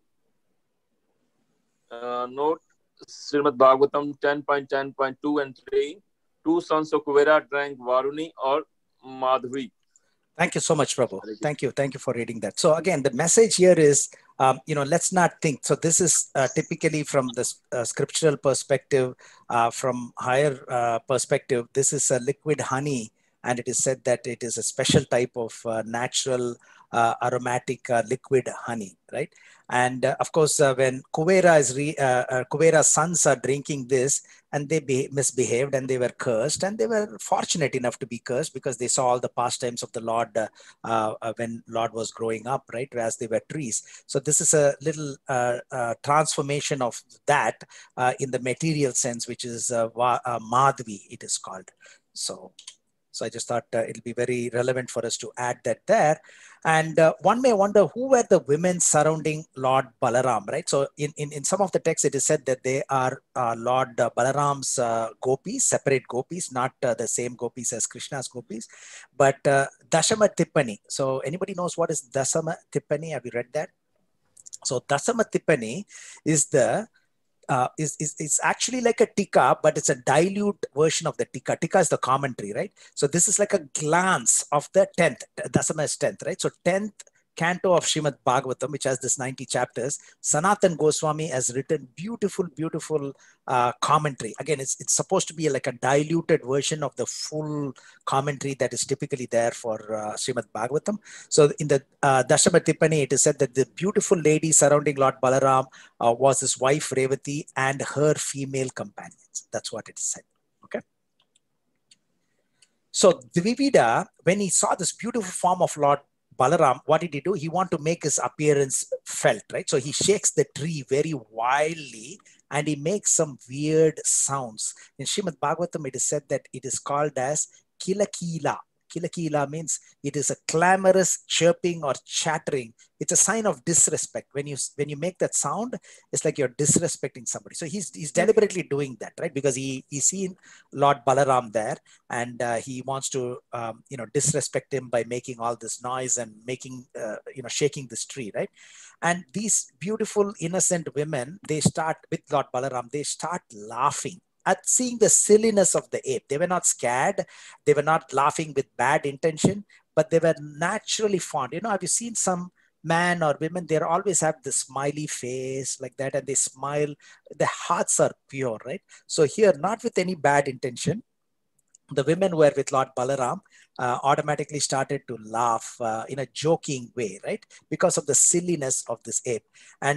And what did Dvivida do? He started making some very indecent gestures to the women who were with Balaram. So his offenses are increasing more and more and more, right? Of course, putting anything on fire, which we saw, and destroying the coastal areas by creating this mini tsunamis with his arms. All those are offenses. But now he's insulting the women who were with Balaram, by making indecent gestures. These are common for a monkey per se, like gorilla does these type of things. But, so Srila Prabhupada writes, maybe we can get anybody else? Govinda Das Prabhu, can you read what is there in the red text in the right in the bottom? Srila Prabhupada writes, the gorilla was so red that even the presence Balaram, they began to show the lower part of his body to the woman, and sometimes he would come forward to show his teeth while moving his eyebrow. Srila Vishwanath Chakravarti state that Dvivida would come right up to the woman and move about and urinate and so on. Yeah, so this is from Srila Prabhupada, right? So he was doing all these nasty things. And again, his death is coming, is imminent, right? So he's just accelerating his death by doing all these offense after offense. So Dvivida, next, what does he do? He insults Lord Balaram by breaking his Varuni pot. We talked about this honey, distilled honey. So just imagine if somebody's, your site or your manager is drinking coffee in his office. Of course, devotees don't, but when somebody's drinking and then we go and tap this coffee pot or coffee container down, right? That's very insulting, right? Like it's very rude for somebody to do that. So here Dvivida insulted Lord Balaram by breaking his Varuni pot, and he started laughing at Lord Balaram, and he started pulling all these girls' clothing, right? Because he's got this false pride, and not only insulting Balaram, but he's also pulling all these women's clothing. So it's just getting worse and worse by the minute, right? So then finally Balaram decided this is breaking of Lord's part, and pulling the women clothing was enough is enough. So he takes his club and his plow to kill the ape. Okay, so his end is nearing. And what does Dvivida do? Even after offending the women, Balaram, etc., he takes a big sala tree. We'll see what is a sala tree. That's one of the most powerful trees that you can think of. He takes this uproots this huge tree, and then he rushes towards the Lord, and actually he hits the Lord with this heavy tree, powerful, strong tree, with on the Lord's in Balaram's head, right? So the Lord enjoys fighting. That's why the Lord can very easily kill Dvivida in no time. Right away, he would have. But then it's not interesting for us who are reading this, right? When you see a movie, what happens, right? Initially, the hero gets hit, and then he wins in the end, right? Like initially he gets hit, right? Like let it be Amitabh Bachchan. I'm just bringing a material thing, right? Rajinikanth, anybody. It's not like they win right away, right? They get hit and they're almost down, and then they come up. So it's all coming from these pastimes, right? And you'll see what Prabhupada says about games. So even in Lord Krishna's pastimes, right? Hiranyaksha actually beats Varahadev initially, right? He's beating Varahadev and many other pastimes. Salva pastime as well. Krishna suddenly drops, bows are dropped because it hits his bow. So it's just to activate the interest of everyone who's reading it. It's there. So Dvivida struck Lord Balaram with the Sala tree in the hand. Now this Sala or Shala tree is also called as cannonball tree, because of the fruits that it's got, like the cannonball, right? But the trunk of this tree is very heavy, and there's a pretty, a tall tree as well. So in that mountainous area, he selects the type of trees that will have maximum impact on Balaram. So this is the tree that he used first to hit Balaram on his head. Of course, it didn't have any impact. And then what does Lord do? Lord Balaram struck Dvivida with his Sunanda club. What is Kaumodiki club? I thought we read somewhere Kaumodiki club. What is Krishna's club. Very good, very good, very good. So I just put this just for us to remember. So Lord Krishna's, Panchayuda, according to Chaitanya Bhagavat Adi Khanda, is these 5 weapons, right? Shanka, that is conch, is called Panchajanya. The chakra we know as Sudarshana. Lord's Gada is called as Kaumodaki, as you Prabhu mentioned. And Lord's sword is called Nandaka. And Lord's bow is called Sharanga. What is the bow of Arjuna? Gandiva. Gandiva. Very good. And who gave Gandiva bow? Shiva. Shiva's Gandiva bow, but who gave it? Anyway, so that'll be in that Kandava forest. Actually, Varuna and Agni, we talked about it, right? So that's how the Gandiva bow was given actually to Arjuna, even though it belongs to Shiva, etc., right? Okay, so Lord Krishna's chariot driver is Daruka, and Lord Krishna's horses, because we are explaining about Lord Krishna, I just thought, we'll put everything in one page. So if you didn't use your phone yet, this is the first time you're going to use the phone. Take a picture of the screen, okay? Just bring it closer to the screen and take a picture, because you will save a lot of time, okay? So these are all Lord Krishna's 5 weapons, and Lord Krishna's 4 horses, right? Very repeatedly you will see this in many pastimes. Can anybody, again, this is a prize question, right? Can anybody think of the names of the horses, in which chapters these horses are referred to? Just a wild guess, or if you know. 1052. 1052, 1053. Is that the Rukmini pastime? Yes, Prabhu, yes. Yes, Rukmini's pastime, yes, because he goes there to actually retrieve, to get Rukmini. Very good. Anyone else that I can think of? Right now I can think of. I didn't prepare. I'm just thinking. When he goes to fight the actual Mahabharat, when it takes place, the chariot. So what 5 horses are there? Those are 5 horses. That is not Krishna's horses. Krishna's horses are 4 horses. Okay. Can anybody think? When Krishna and Arjuna went to see Mahavishnu at that time. Beautiful. Very good. Fantastic. Yeah. Those are the 2 things. So some of you may remember something more from Srimad Bhagavatam, but definitely these 2 cases where Krishna goes to get Rukmini and Krishna and Arjuna goes to retrieve the 10 sons of the Brahmana from Mahavishnu. Can you believe that Mahavishnu steals the sons so that he can have darshan of Lord Krishna? Right. And Lord Krishna goes, you remember, he goes in this chariot. These horses fly too. It's not like they travel on the road alone, right? They're flying through the different layers of the universe. And then there are multiple layers of the universe, right? We read from the 5th canto as well. And each one is millions of miles long or wide. And then it's so dark. And then what does Lord Krishna do so that these horses can see properly? He released his Sudarshan Chakra. Exactly. So the Sudarshan Chakra can do multiple things. It can bring in light, or it can cause, darkness.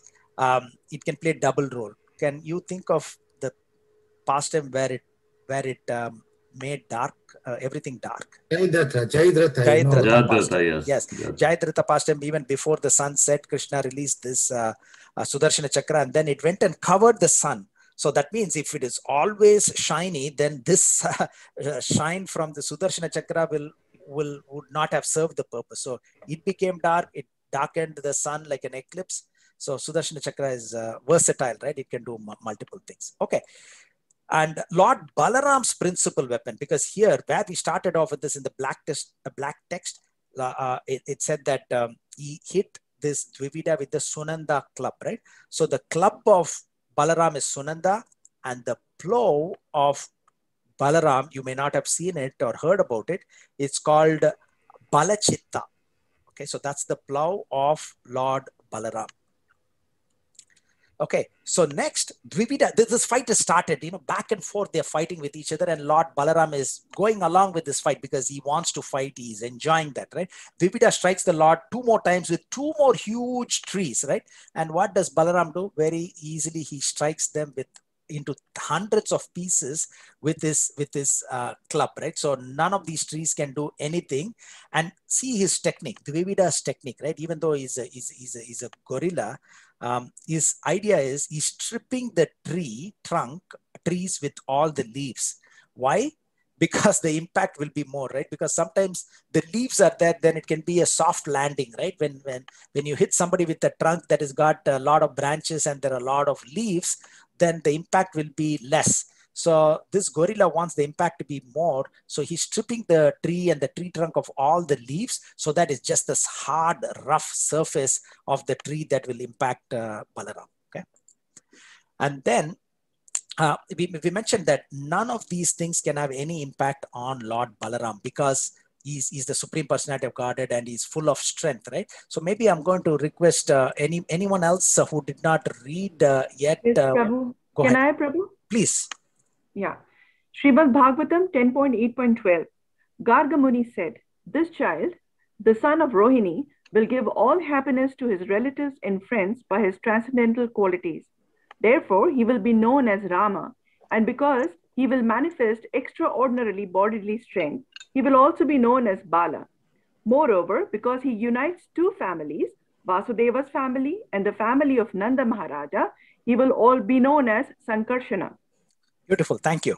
Thank you for reading that, Mother. Very nicely read. And yeah, so that's the confirmation that the names of Lord Krishna and Balaram are given in the 8th chapter of the 10th canto, which means it's after Putana pastime, because Putana pastimes and Shakatasura and Trinavarta, all that is already over, right? After the child was born, but actual official name giving ceremony. So you can remember, you can think of, right? All that happened before that 11 days or 12 days since after Krishna was born. Because in the 8th chapter, the name is given. So Shakatasura, Trinavarta, all that happened way before that, even before the official name was given. So anyway, the reason why I just thought it'll be relevant to put this 10, 8, 12 is because, I mean, what is this tree and everything? The biggest tree, the biggest mountain, all that has got no impact on Balaram because he is named, we can have our own sons and relatives, they may be called as Balaram, right? But they are actually, they may not be strong enough, right? But in this case, he's named as Balaram because of what he possesses, right? Gargamuni names him because of that, right? It manifests extraordinary bodily strength. So Dvivida became, so after he was hit by this, club, he became brilliantly decorated by the outpour of blood, and it is said it looked like a mountain beautified by red oxide. Srimad Bhagavatam is so beautiful in the description that you can imagine how it is. You can see the movie, you can see the picture in your mind, right? But it'll help if we have the actual things that we can see in reality around us, right? So this is one of those mountainous area in Peru. This is an actual mountain. You can see that it is like a red oxide that is there. You can see on the left-hand side. And actually there is a river that flows, and that river is like a blood flowing. It's purely red color. You can check that out in the website as well in YouTube, right? It's a beautiful red river that flows across these mountains. And the example is exactly given in Srimad Bhagavatam. Dvivida became brilliantly decorated by the outpour of his own blood, like the mountain beautified by red oxide. Okay. And as Dvivida hurled more and more trees on the Lord Balaram, the forest became treeless. Actually, the whole forest was zeroed out for any trees. All the trees were uprooted and thrown. Now, just imagine if you want to remove a branch or a shrub from your backyard, how difficult it is, right? So you need this equipment, that tool to dig it for half an hour, 1 hour to take it out. Forget about uprooting a tree. You know, there's no way even with the strongest weapons, tools that we have, you can't uproot even a small tree, you know, in a 5 feet tree or something. These are huge trees that this Dvivida is uprooting. Just imagine the power of this monkey, just uprooting like that. You know, it's like taking a pen and throwing. It's almost like that, right? But these are deep-rooted trees. So he took more and more and more and more trees, but it had no impact on this extraordinarily powerful Balaram, right? So it is said, you know, so we can see here, right? Trees are usually deep-rooted and rarely get toppled. You know, very, very unlikely. You see that by devastating hurricanes, they get toppled over, right? Even strong winds are there.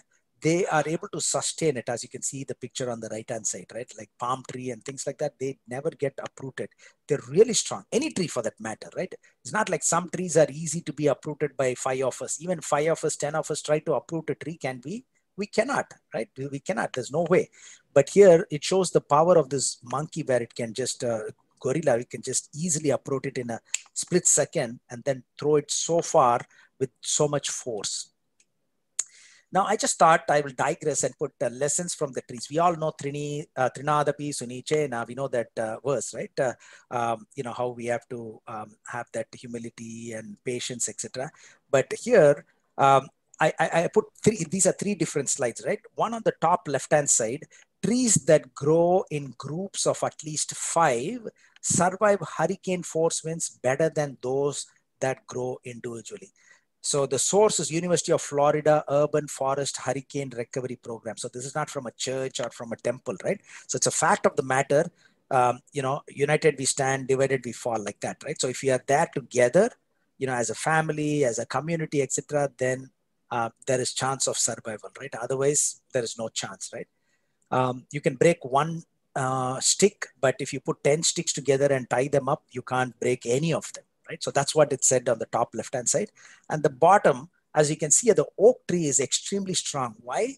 They're all connected to each other at the bottom, right? So in the surface, you don't see that, but beneath the surface, the roots are all well connected so that they all survive during challenging times, right? And on the right-hand side, we see the palm trees, right? Palm trees survive hurricanes because they bend and not break in violent winds, right? So we have to be flexible in our life. So I just thought it's not related to the past times, but we just thought because the trees were being uprooted. In general, trees don't get uprooted easily because they grow in groups, because their roots are connected, especially for oak tree and few other trees, the roots are connected at the bottom. And also if we are flexible, you see, you know, the grass is never uprooted in spite of any big hurricanes, and because it nicely bends, adjusts, right? So flexibility. So these are some lessons to be learned for all of us, right? So Lord Balaram pulverized. So what happened is the forest was devoid of any tree. All the trees were uprooted and hurled on Lord Balaram, and he broke all of them into thousands of pieces. Then what did Gorilla do? What did Dvivida do? He started throwing huge stones. We're not talking about our palm sized stones. You saw the stone or the big boulder that actually was there, you know, putting in the mouth of the cave. You know, that type of boulder, huge boulders were taken. And then what did Lord Balaram do? He took all these, you know, he took his, what is his club's name? Anybody remembers that? Just wanted to make sure everybody's alert. What is the name of the club? Sunanda? Sunanda. With his Sunanda, like a cricket bat or a baseball bat, he was hitting this huge rocks, you can say stones that were thrown at him like a baseball a player hitting a home run or a cricket player hitting a sixer, right? So this is the origin of cricket and baseball. Who says that? Can somebody read this purport by Srila Prabhupada who did not read yet? Anybody? Shall I, Prabhu? Please. Origin of cricket and baseball. Srila Prabhupada writes, when no more trees are available, Dvivida took help from the hills and threw large pieces of stone like rainfall upon the body of Balarama. Lord Balarama, in a great sporting mood, began to smash those big pieces of stone into mere pebbles. Even today, there are many sports wherein people enjoy striking a ball or similar object with a stick or bat. This sporting propensity exists originally in the Supreme Personality of Godhead, who playfully, Leelaya, pulverized the deadly boulders hurled at him by the powerful Dvivida. Beautiful. So this is Srila Prabhupada's purport, right? So all this sport, he didn't say cricket and baseball, but Srila Prabhupada is saying sports where you strike a ball or similar object with a stick or a bat. So he's almost saying that. But in reality, for us to understand, you know, cricket is a game where you hit the ball with a bat. Baseball is similar to that. So I think I may have something for a couple of minutes for us to take a break. So again, Srila Prabhupada is saying even today there are many sports wherein people enjoy striking a ball or similar object with a stick or a bat.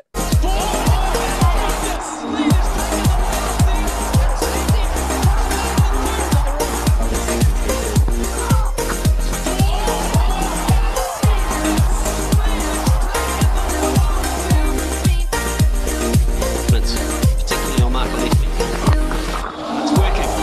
That is massive. It's huge. It's in someone's backyard, and if you don't want to throw it back, folks, don't. Get them to sign it later. It's downtown. It has gone miles. Doesn't he like having some big six on this ground? Test match we saw one on the roof here right above us. And this one here. Into the backyard, people, that is a huge hit.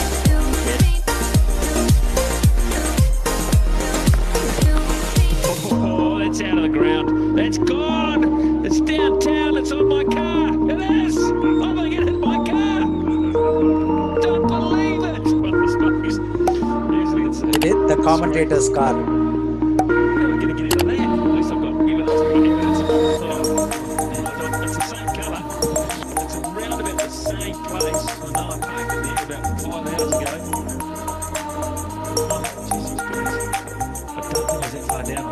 For some reason I was moving my hot dog. It's gone for it. It's in. He stands.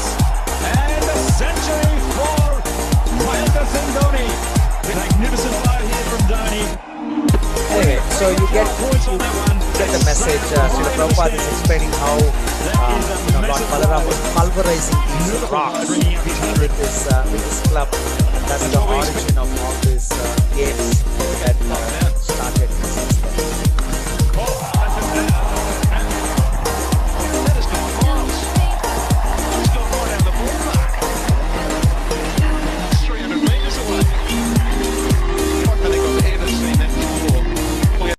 Okay, and baseball is similar to that as well, right? This ball's hit a long way again. That's number 30. Where will this one land? Concourse again. Are you kidding me? 505. I like it. Finally. That's the longest home run hit in baseball this year. I don't recall a 500-foot home run in the StatCast era. Touch 'em all time for Trevor Story. Number 30. We're tied at 3. That one on the concourse again. He just didn't pull it quite as much as the last one, and he didn't fall down this time either after he hit it. 2 absolutely towering shots to left field for Trevor Story. His talent is amazing, and it's coming together beautifully down the stretch.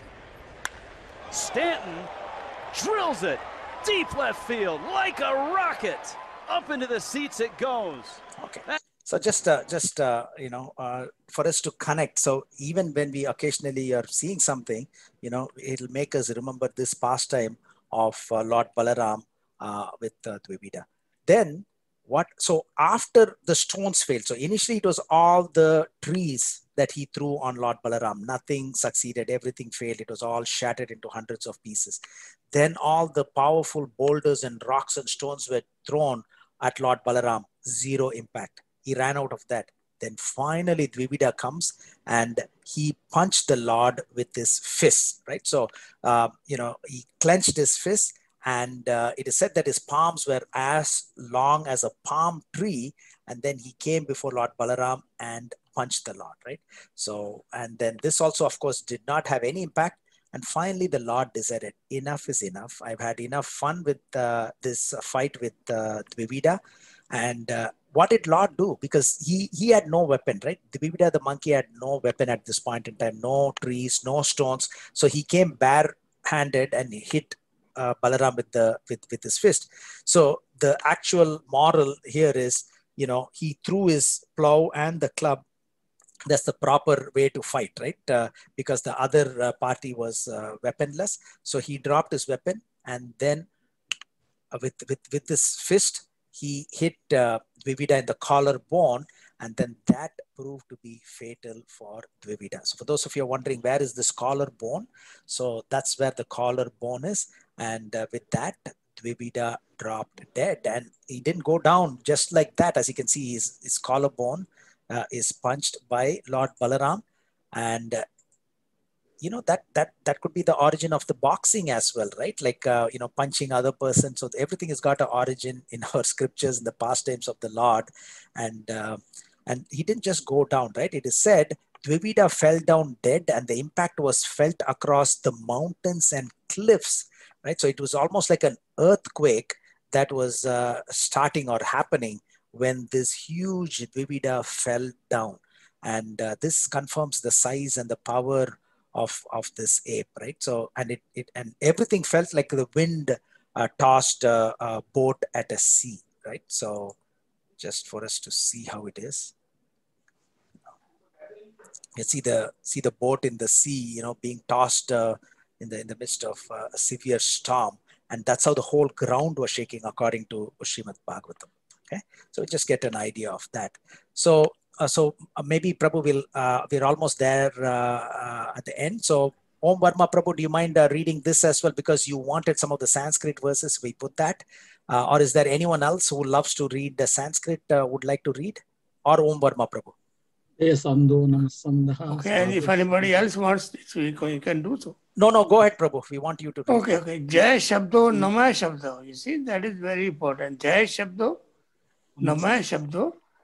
Sadhu Sadvati Chambre. You see, Ambre means Asman mein, whole thing in the sky. Jai Shabdo. Sur Siddh Muni Indranam. Sur is Devta, those gods, it's God.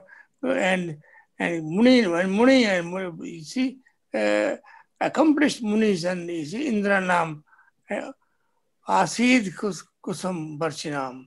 And they did kusam, they did shower flowers. Kusam means flower. Asid, Sarvarchinam, they just showered flowers upon it. That's very good. So that's nice.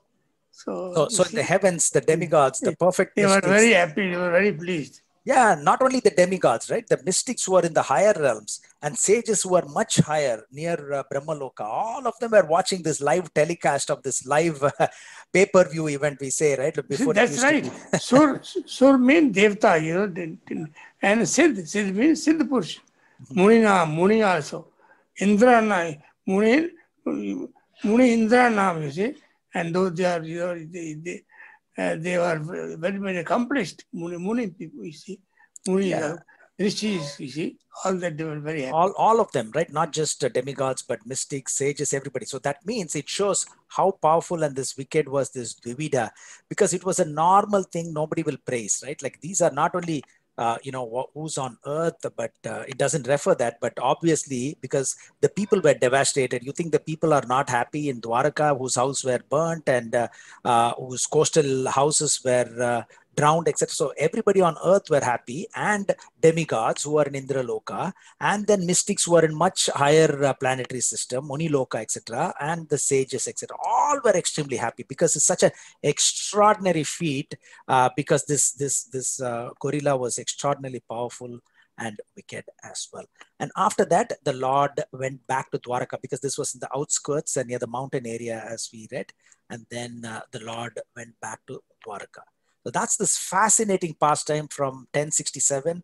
We try to make it interactive and interesting by putting some video clips that are relevant to what is stated in the purport, like Prabhupada said, origin of games, etc., as well as King Kong, who was destroying all this, setting things, from the movie as well. All these Hollywood movies come very handy to us. So a quick summary where we wrap things up, right? So just so that, because we talked about Bali, Sugriva, etc., Angada, etc., but those are not part of the pastime, but it was connected to that. Now we'll strictly rephrase the sequential activities of this pastime. So initially, King Parikshit requests Sukdev Goswami to narrate the pastimes of Lord Balaram, even though there were so many pastimes of Lord Krishna that were continuously being narrated. So he was so interested, even though his death is nearing, it's almost, you can say, 5 days are done, only 1 or 2 more days maybe is remaining. He's asking, can I please hear some pastimes of Lord Balaram? And then Sukdev Goswami starts to narrate this wonderful pastime about Dvivida. And Dvivida is one of the advisors of Sugriva, and Hanuman also was an advisor to Sugriva, as we heard. And he lived from Treta Yuga all the way to Dwapara Yuga. And he was the friend of Narakasura. And because Narakasura was killed by Lord Krishna, he wanted to avenge his death. So he set fires to the cities, and he uprooted mountains and devastated the province of Anartha, which was Lord Krishna, that's where Lord Krishna lived, all in Gujarat area. And Dvivida, with the strength of 10,000 elephants, churned the ocean and submerged the coastal region. And he also contaminated the sacrificial fires of great sages. And he imprisoned the citizens in caves and shut the entrance, so they're all buried and dead there. And at that point in time, he hears the sweet song from the Raivataka mountain, and that was sung by Lord Balaram. And he sees Lord Balaram was singing and was surrounded by women. And Dvivida made his appearance by shaking the trees and making some weird noises. And the women, who were also innocent, began to laugh, seeing the silliness of the ape. And Dvivida made many indecent gestures to the women, who were all with Lord Balaram. And Dvivida also insulted Lord Balaram by breaking his Varuni pot and laughing at him, and by pulling the girl's clothing. So that was the end of it. Lord Balaram took his club and plow to kill. What did Dvivida do? Initially took the Sala tree, which had this cannonball type of fruits, and then he struck Lord Balaram. In retaliation, Balaram also struck Dvivida with the Sunanda club, and we saw the picture. Dvivida became brilliantly colored by the outpour of blood, like the mountain beautified by red oxide. These are very beautiful ways where we can visualize what's going on. And then Dvivida also continues to strike the Lord with more trees. Finally, the trees were zero in the whole forest. So he started taking big rocks and hurling at Lord Balaram. But with ease, like hitting a home run or a sixer with his Sunanda club, Lord Krishna was breaking all these rocks that were hurled at him.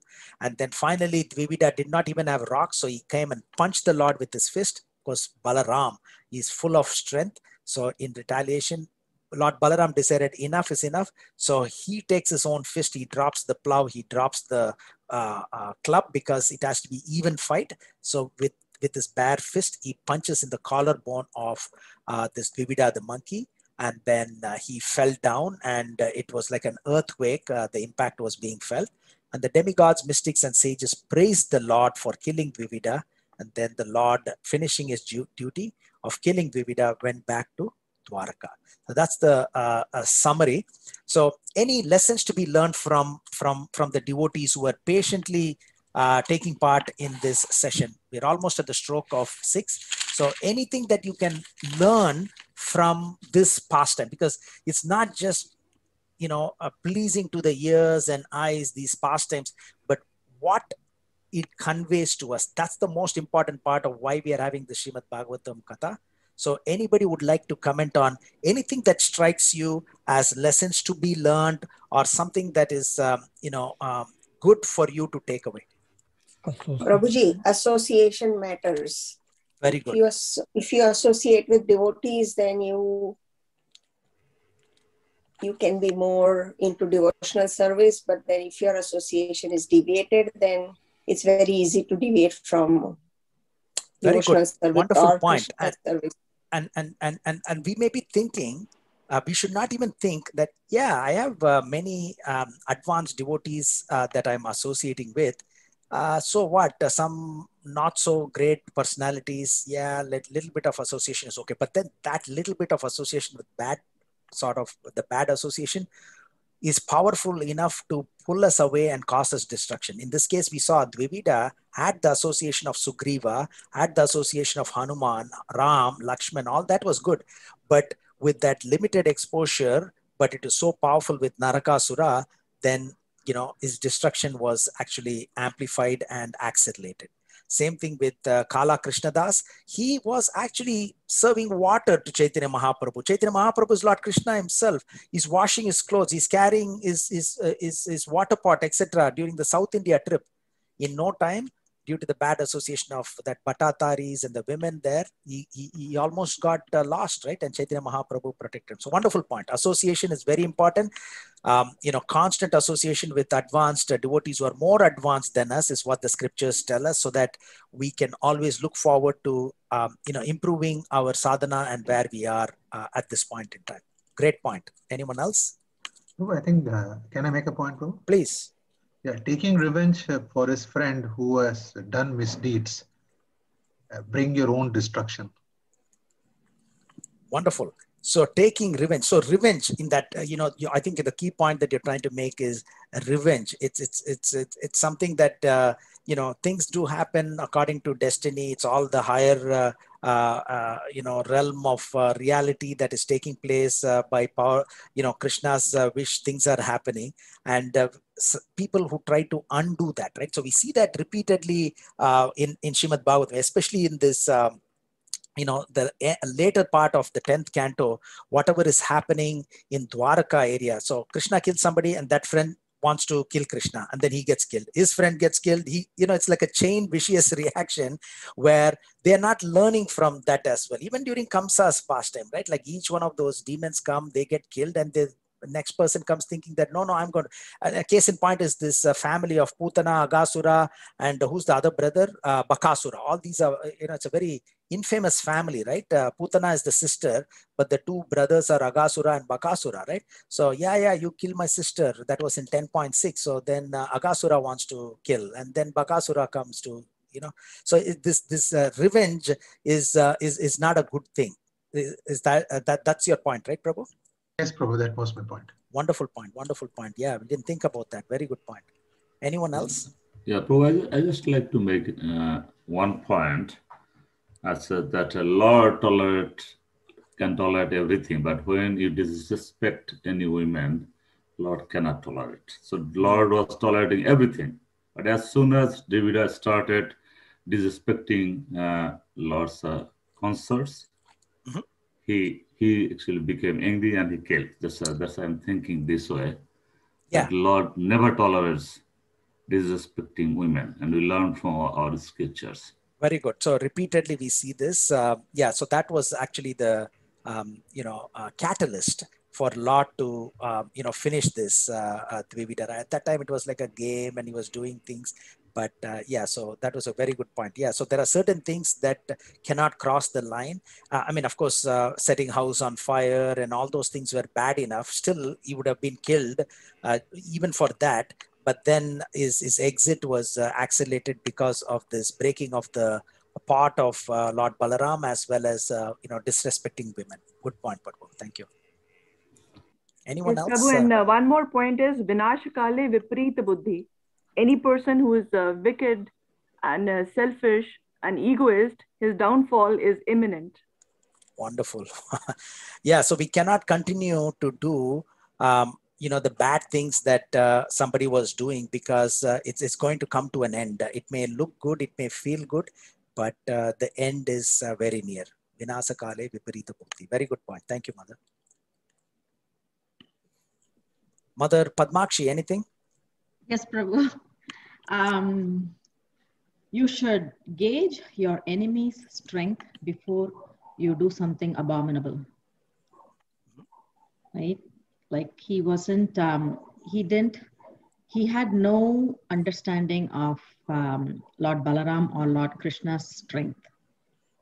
And you should use your anger and for the right cause. Like Prabhupada you always used to say, right? Like, it's not wrong. I mean, it's not advisable to be angry, but that angry will become hatred and then things take a negative turn. But then you should know how to use your anger in a positive way. Otherwise, you're going to land in self-destruction. Yeah, yeah. Definitely, yeah, and gauging the enemy's strength and even from material perspective, right? Gauging the opponent's strength. It could be in a sport. We saw some clips of sports as well, right? We should know what our weakness is, what our strength is, what our opponent's weakness is, strength is. Same thing, right? Like even for writing an exam or going through an exam, which is all part of our life as we grow up, we should know what our strength is, what our weakness is, and then work on more of our strength and have less of the weakness, right? So it can be construed in many different ways. So I think from your standpoint, it's a good point, because in many pastimes we see, or in all the pastimes, right? They don't know who God is, right? They don't know that God is unlimited power, and they still think that I'm going to kill you from Putana to he's just a baby. What can he do, right?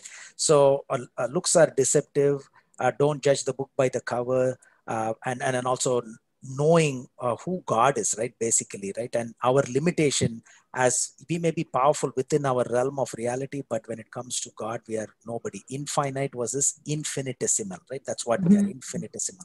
Good point. Prabhu, I have a question, Prabhu, if that's okay. Please. You know how you said Lord Krishna's plan was he wanted Dvivida to be killed by Lord Balaram? And Lord Balaram has been in Dwapara Yuga as Lakshmana, and Dvivida was also in the period of Treta Yuga as the monkey. So was there any contact between them that the story, the pastime is ending like this? Yeah, I'm not sure whether you were there in the beginning. So our acharyas, one of the acharyas mentioned that he misbehaved. It's not like he was, he had this Narakasura. Narakasura's association was the worst thing that accelerated. It doesn't say whose a bad association he had in Treta Yuga, but he insulted Lakshmana in Treta Yuga as well. And then he challenged Lakshmana to fight him, even at that time. So even after he was the minister for Sugriva, there was some issue with Lakshmana, and he wanted to fight with Lakshmana. And Lakshmana said, no, I'm not going to fight with you now. And it'll be during Dwapara Yuga. So Lakshmana became Balaram, and then that's when he fought with him and killed him. That's why, even though he came to attack Krishna, because Krishna is the one who killed Narakasura. It was not Balaram who killed, right? But then Krishna, because of the past and how it was structured, it was Lakshmana in the form of Balaram was supposed to kill him. Okay, Prabhu. Thank you. Great question.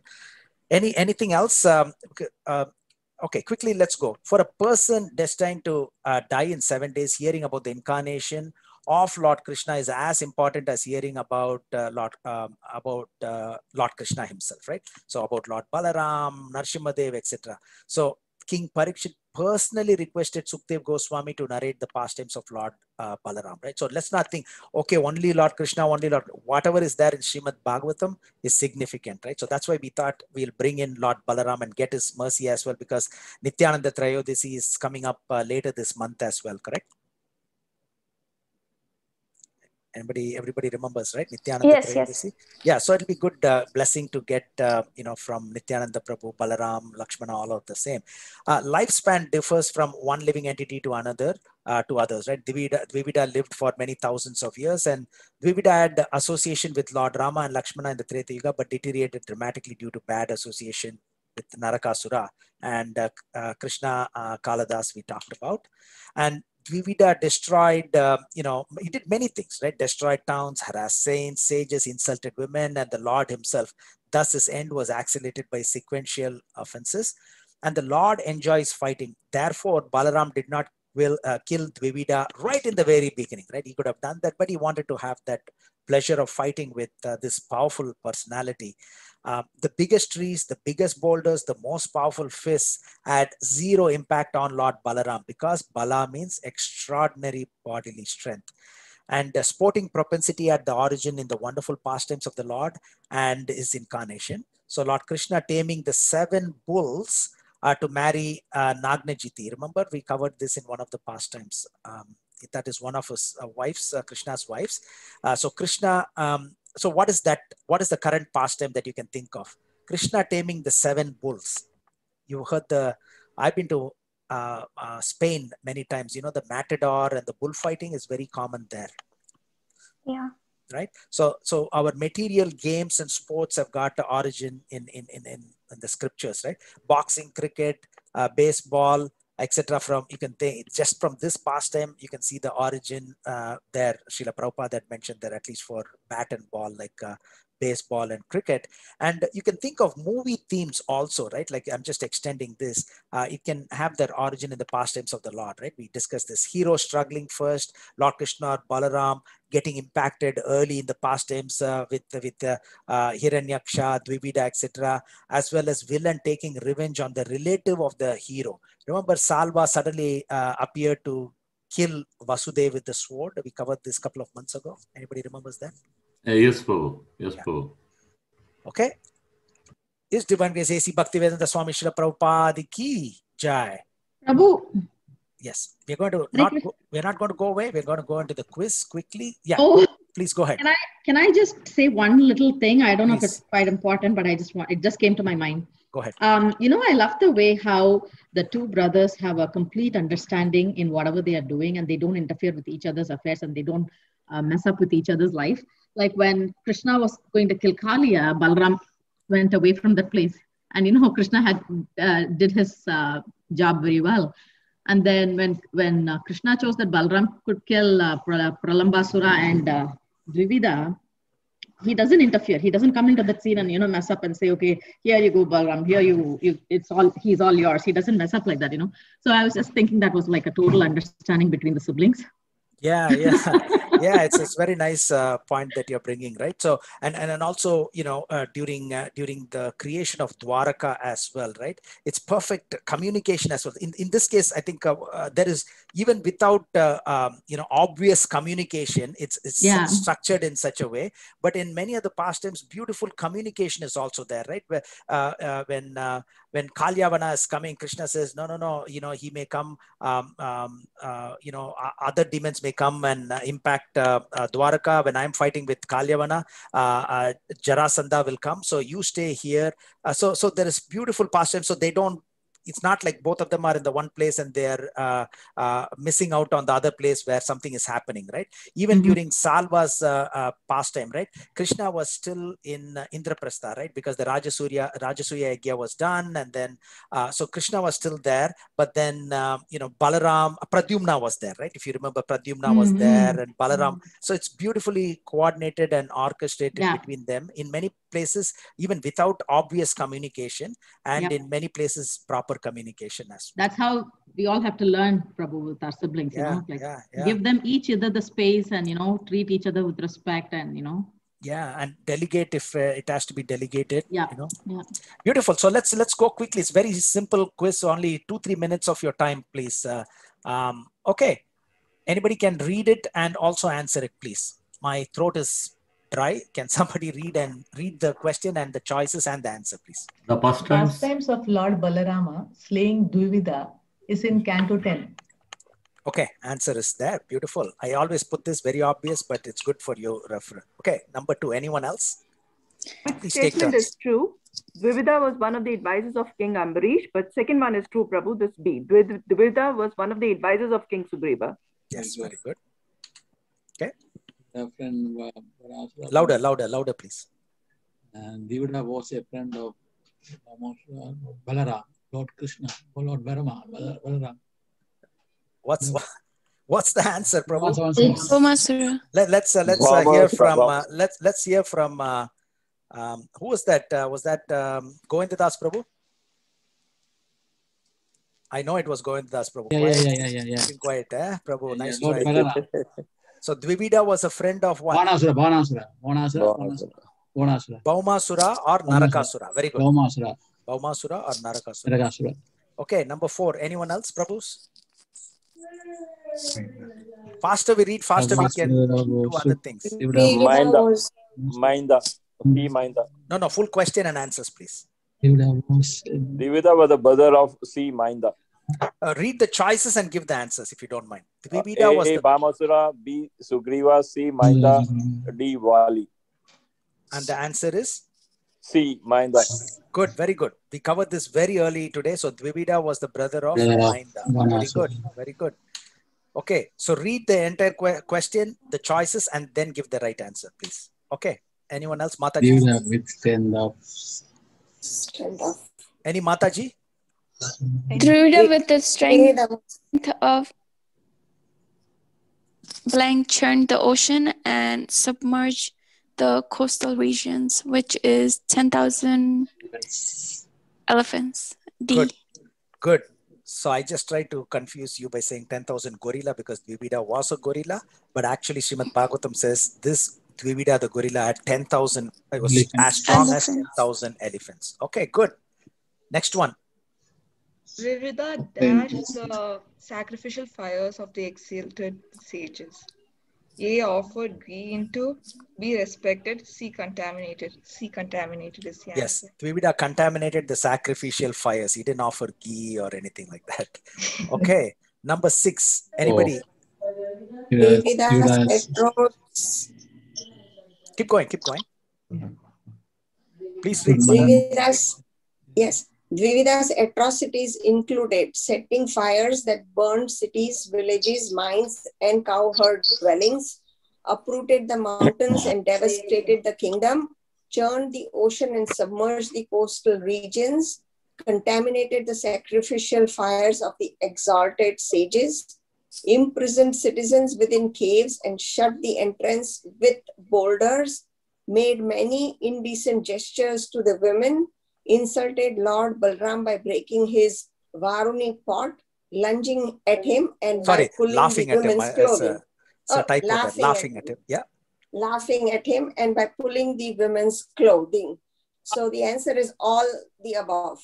Very good. So if you would like to take a picture of this will be good because this is all the offenses that he had done. So the answer is all of the above. Okay, I think this is the last page that we have. Okay, anyone else? Prabhu, can you please go one slide before quickly, please? Yeah. Okay, thank you. Okay. Amal Prabhu? Yeah, seeing the apes' impudence, Lord Balarama's consorts cried, yelled, laughed, ran away. And laughed, yeah. Answer is C, laughed. Yeah. Laughed, very good. Yeah. Okay, anyone else? Mother? Any mother? Don't feel shy, please. Okay, Gansham Prabhu? Ruchi Gopinath Prabhu? Sunanda Kabal. Sunanda. No. We need the whole question, the choices, and the answer. Sorry. The Lord struck Dvivida with his dash club. A. Kaumodaki, B. Sunanda, C. Balchita, C. Panchajanya. Answer is B. Sunanda. Beautiful. Thank you so much. Okay, I think this is the last question or penultimate one. Anyone else? Yes. Go ahead. Anyone? Dvivida attacked. Go ahead. Dvivida attacked Lord Balaram with several huge blank, then with massive blank, and finally with his blank. A is weapons and trident and arrow, and then B is boulders, mountains, and head.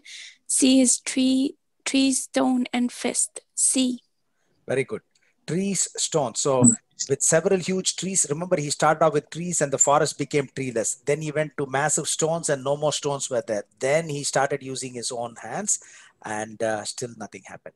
So Is Divine Grace A.C. Bhaktivedanta Swami Srila Prabhupada. You found it Jai. useful, and there's quite a few takeaways. And then please meditate on this, and please review, if possible, 10.67 again, so that it registers nicely.